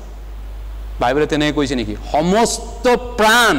সমস্ত চিত্ৰ সমস্ত জীৱনেৰে তোমাৰ প্ৰভু পৰমেশ্বৰক প্ৰেম কৰা সেইটো আমি পাৰাই নাই বেলেগ কাম কৰিবলৈ ক'ত সময় আছে সেইখিনিয়ে পাৰা নাই নহয় আজিলৈকে তাৰপিছত আপুনি কয় এই মই টাইম পাছ কৰিবলৈ মোৰ টাইম ঢেৰ আছে টাইম পাছ কৰি পৰিছে ৰিয়েলি টাইম আছে টাইম পাছ কৰিবলৈ প্ৰিয়সকল সেইকাৰণে সেইটো পদক আমি 4 অধ্যায় যিটো পঢ়িলোঁ 21 পদত কৈছে 20 পদত কৈছে 4 অধ্যায় 20 পদত হে মোৰ বোপা তোমাৰ মোৰ বাইকলৈ মনোযোগ কৰা আৰু মোৰ কথালৈ কাণ পাতা চা ঈশ্বৰৰ বাইকলৈ মনোযোগ কৰা ঈশ্বৰৰ বাইক শুনি থাকক মোবাইলত ঈশ্বৰৰ বাইক ৰিপিট কৰক শুনি থাকক গান গোৱা দি শুনি থাকক কিছুমানে দিনটো গান শুনে ঈশ্বৰৰ বাইক শুনিবলৈ মন নাই সেইটো ভুল আকৌ বাইবেলে তেনেকৈ কোৱা নাই দিনটো গান শুনিবলৈ কিন্তু ঈশ্বৰৰ বাইক শুনাৰ দ্বাৰা বিশ্বাস আহে যিকোনো ঈশ্বৰৰ বাইক শুনিব লাগিব গান শুনিব পাৰে এটা হিমালয়লৈকে আপুনি ন কিন্তু কিছু আন ডিনমিনেশ্যনত বহুত দিনটো গান গোৱা বাইবেলৰ কথা শুনিবলৈ মন নাই কিন্তু বহুত তেনেকুৱা মানুহ আছে বহুত তেনেকুৱা আছে নাগা মিজু বহুত খ্ৰীষ্টিয়ান গুৱাহাটীত আছে বহুত গান গাব জানে বহুত গান গায় বহুত গান শুনি থাকে দিনভৰ টেপ বাজি থাকে ইয়াত কাণত কিন্তু মদ বটল লৈ থাকে তেনেকুৱাও নহয় ঈশ্বৰৰ বাইকত থাকিব লাগিব নহয় জানো অন্তৰত আপোনাৰ অন্তৰত গতিকে লৈ ঈশ্বৰৰ বাইকলৈ মনোযোগ কৰা হে মোৰ বোপা দিনটো এটা অধ্যায় বাইবেল পঢ়িবলৈ কঠিন হৈ কৰে কিছুমানে মনোযোগ কৰা মোৰ বাইকলৈ মনোযোগ কৰা তাৰ মোৰ কথালৈ কাণ পাতা 21 পদত কৈছে সেইবোৰ তোমাৰ দৃষ্টিৰ অগোচৰ নহওক চকুৰ অগোচৰ নহওক ক'লে কি হ'ল আমাৰ দৃষ্টিটো অগোচৰ হৈ ঈশ্বৰৰ বাইকক কিমান ঘণ্টা আমি দিনটোত কেই ঘণ্টা আমি চকুৰ আগত ৰাখিব পাৰোঁ এইফালে ধুনীয়া মটৰ বাইক এটা দেখিলে সেইটোলৈ দৃষ্টিটো পৰি যায় এইফালে ধুনীয়া ছোৱালী এটা দেখিলে ধুনীয়া ছোৱালী এইটোলৈ চকুটো যায় গাড়ী এটা দেখিলে মাটি সম্পত্তি দেখিলে বিল্ডিং দেখিলে চকুটো গৈ থাকে কিন্তু ঈশ্বৰৰ বাইকৰ পৰা চকুটো আঁতৰ হ'ব নিদিবা বাইবেলে কৈছে মুখস্থ কৰি থ'ব লাগিব ইয়াত আৰু ৰাখিব লাগিব ঈশ্বৰৰ বাইক ধ্যান কৰিব লাগিব তেহে ঈশ্বৰৰ বাইকে আমাক চম্ভালিব কণ্ট্ৰল কৰিব ইমান একো নকৰাকৈ নিজে নিজে হ'বনে এইবিলাক চেষ্টা নকৰাকৈ টিকটক বনাই আল্টু পাল্টু কাম কৰিলে ঈশ্বৰৰ মানুহ হ'বনে ঈশ্বৰৰ বিশ্বাস বাঢ়িবনে ঈশ্বৰক ভাড়াকা কৰিব পাৰিবনে প্ৰাৰ্থনা কৰিব পাৰিবনে এইবিলাক কৰি থাকিলে গতিকে প্ৰিয়সকল কিয়নো কৈছে সেইবোৰ তোমাৰ দৃষ্টিৰ অগোচৰ নহওক সেইবোৰ তোমাৰ হৃদয়ৰ ভিতৰত ৰাখা অন্তৰৰ ভিতৰত ৰাখা হৃদয়ৰ ভিতৰত ৰাখা ঈশ্বৰৰ বাইক মুখস্থ কৰি থোৱা খ্ৰীষ্টিয়ান জীৱনটো যাপন কৰিবলৈ কেনেধৰণৰ আঁচনি আছে তাৰপিছত কি কয় আপোনাৰ প্ৰতিভা সম্পত্তি প্ৰতিভা টেলেণ্ট এই ল'ৰাটো বহুত টেলেণ্টেড আছে বুলি কয় নহয় টেলেণ্টেড গতিকে প্ৰত্যেকজন খ্ৰীষ্টিয়ানৰে টেলেণ্ট আছে প্ৰথম পিতৰলৈ গৈছোঁ সময়ে গুচি গৈছে প্ৰথম পিতৰ আমি পটাপট শেষ কৰিব লাগিব প্ৰথম পিতৰ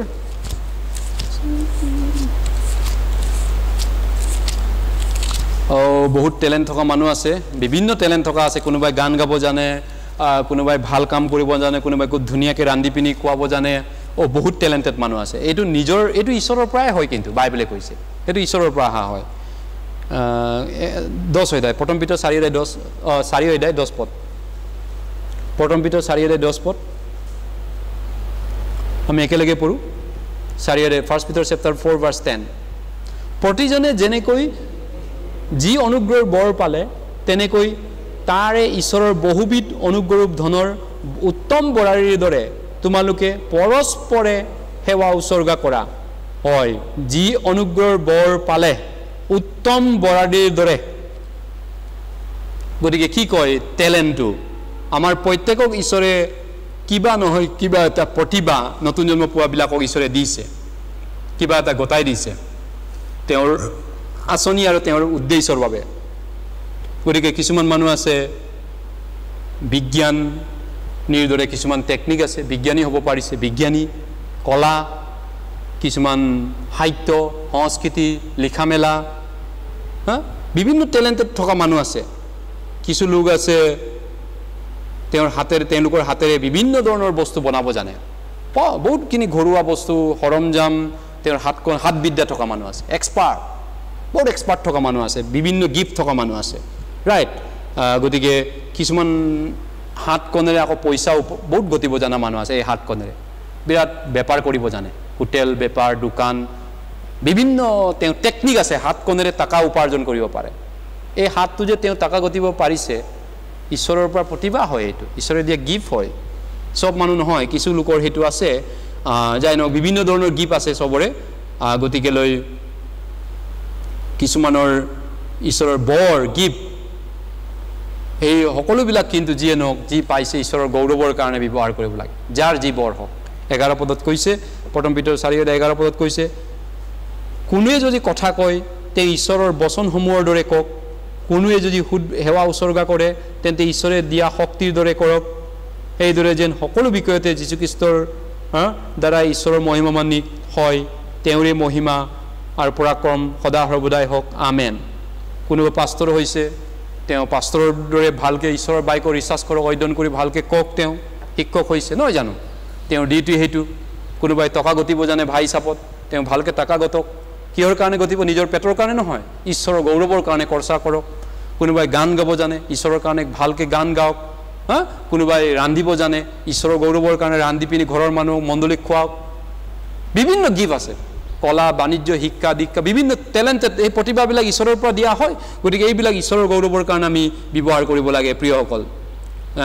আৰু লাষ্ট যিটো আমাক ঈশ্বৰে আন এটা ঈশ্বৰে 7 নম্বৰতে দিছে আমাৰ ল'ৰা ছোৱালীবিলাক আমাৰ নহয় ঈশ্বৰে দিয়া আমাক চম্ভালিবৰ কাৰণে ঈশ্বৰে দিছে কেইবছৰমান আমাৰ ল'ৰা ছোৱালীটো আমাৰ সম্পত্তি নহয় ঈশ্বৰৰ সম্পদ হয় কিন্তু আমাক চোৱা চিতা কৰিব দিছে বৰ্তমান আমাৰ সন্তানবিলাক জিহুৱাই দিয়া গৰ্ভফল তেওঁৰে দিয়া গীতমালা 127ত কৈছে আমাৰ নহয় গতিকে আমাৰ সন্তান সন্ততিবিলাক আমাৰ কুচিমতে আমি ব্যৱহাৰ কৰিব নালাগে মোৰ সম্পত্তি মই যি মৰ্জি মোৰ ল'ৰাটোক মোৰ সন্তান মোৰ ছোৱালী মই যেনেকৈ ইচ্ছা তেনেকৈ কৰিম আপোনাৰ নেকি এইটো ৰিয়েলি আপোনাৰ আপুনি সৃষ্টি কৰিছে ঈশ্বৰে সুধিব আপোনাক তোমাৰ নেকি তুমি সৃষ্টি কৰিছিলা নেকি গতিকে ঈশ্বৰৰ হয় এইকাৰণে নতুন জন্ম পোৱা আমাৰ এই সন্তানবিলাক নতুন জন্ম পোৱা খ্ৰীষ্টানবিলাকৰ সন্তানবিলাক ঈশ্বৰে দিয়া সম্পত্তি হয় গতিকে তেওঁলোকক আমি ভালকৈ চোৱা চিতা কৰিব লাগে কিহৰ কাৰণে কি উদ্দেশ্যত কিহৰ কাৰণে তেওঁলোকক লালন পালন কৰিব লাগিব আমাৰ সন্তান সন্ততিবিলাকক এই জগতত মাত্ৰ উন্নতি হ'বলৈ জগতত ডাঙৰ মানুহ হ'বলৈ অকল সেইটো কাৰণে আমি লালন পালন কৰিম জাগতিক মানুহ হ'বৰ কাৰণে জগতত মহান ডাঙৰ মানুহ হ'বলৈ নহয় অকল সেইটো নহয় আমাৰ উদ্দেশ্যটো গতিকে আমাৰ সন্তান সন্ততিক ঈশ্বৰৰ সন্তান বনাবৰ কাৰণে আমি লালন পালন কৰিব লাগে চিলড্ৰেন অফ গড ঈশ্বৰৰ সন্তান হ'বৰ কাৰণে যাতে ঈশ্বৰৰ কাৰণে তেওঁলোকে জীয়াই থাকে আৰু ঈশ্বৰৰ আগত থিয় হ'ব পাৰিব ঈশ্বৰৰ আগত আত্মবিশ্বাসেৰে ঈশ্বৰৰ আগত খাৰা হ'ব পাৰিব আমাৰ সন্তানবিলাকেও যাতে সঠিক বিশ্বাস লৈ পিনি ঈশ্বৰৰ আগত থিয় হ'ব পৰা যোগ্যতা থাকে আমাৰ সন্তানবিলাক ঈশ্বৰৰ আগত প্ৰপাৰ ফেইথ থাকে বিশ্বাস শুদ্ধ বিশ্বাস থাকে নিজৰ আমাৰ সন্তানবিলাকৰো শুদ্ধ বিশ্বাস ঈশ্বৰৰ প্ৰতি ভক্তি বিশ্বাস সেইটো যেন হয় সেইকাৰণে আমি লালন পালন কৰিব লাগে ঈশ্বৰৰ মানুহ হ'লে তাৰপিছত শেষত আমাৰ সম্পত্তিবিলাকৰ নতুন জন্ম পোৱা খ্ৰীষ্টানবিলাকৰ যিবিলাক সম্পদ আছে সম্পত্তি কিবা এটা নহয় কিবা এটা আছে নিশ্চয় এইবিলাক প্ৰভুৱে কিনি লোৱা হয় আমাৰ মাটিবিলাক মোৰ মাটি মই যি ইচ্ছা তাকে কৰিম আপোনাৰ মাটি নতুন জন্ম নোপোৱাৰ আগত মানুহ তেনেকৈ কয় জগতৰ মানুহ তেনেকৈ কয় এইটো মোৰ ঘৰ মই যি ইচ্ছা তাকে আপোনাৰ ঘৰ ৰিয়েলি আপোনাক দেহাটোক কিনিলে তেনেহ'লে আপোনাৰ ঘৰটো প্ৰভুৱে কিনা নাই নেকি এইটো থৈ দিছে নেকি বেলেগকৈ যেতিয়া প্ৰভুৱে কিনিছে মুক্তি কৰিছে গোটেইটো কিনি লৈছে না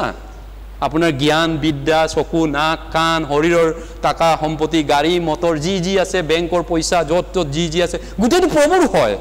মোৰ হয় প্ৰভুৱে কৈছে প্ৰভুৱে কিনি লোৱা হয় সেইকাৰণে সেই সকলোবিলাক প্ৰভুৰ কাৰণেই প্ৰভুৰ কামত আমি কটাব লাগিব গতিকে নতুন জন্মৰ পৰা খ্ৰীষ্টানবিলাক আমাৰ মেটেৰিয়েলবিলাক সম্পত্তিবিলাক গড পাৰপ'জ ঈশ্বৰৰ উদ্দেশ্যত কটাব লাগে প্ৰাৰ্থনা কৰিব লাগে এই মাটি সম্পত্তি থকালৈকে প্ৰভু ঘূৰি নহালৈকে সৰু বাতৰিৰ কাৰণে মই খৰচা কৰিম ঈশ্বৰৰ গৌৰৱৰ কাৰণে জীয়াই থাকিম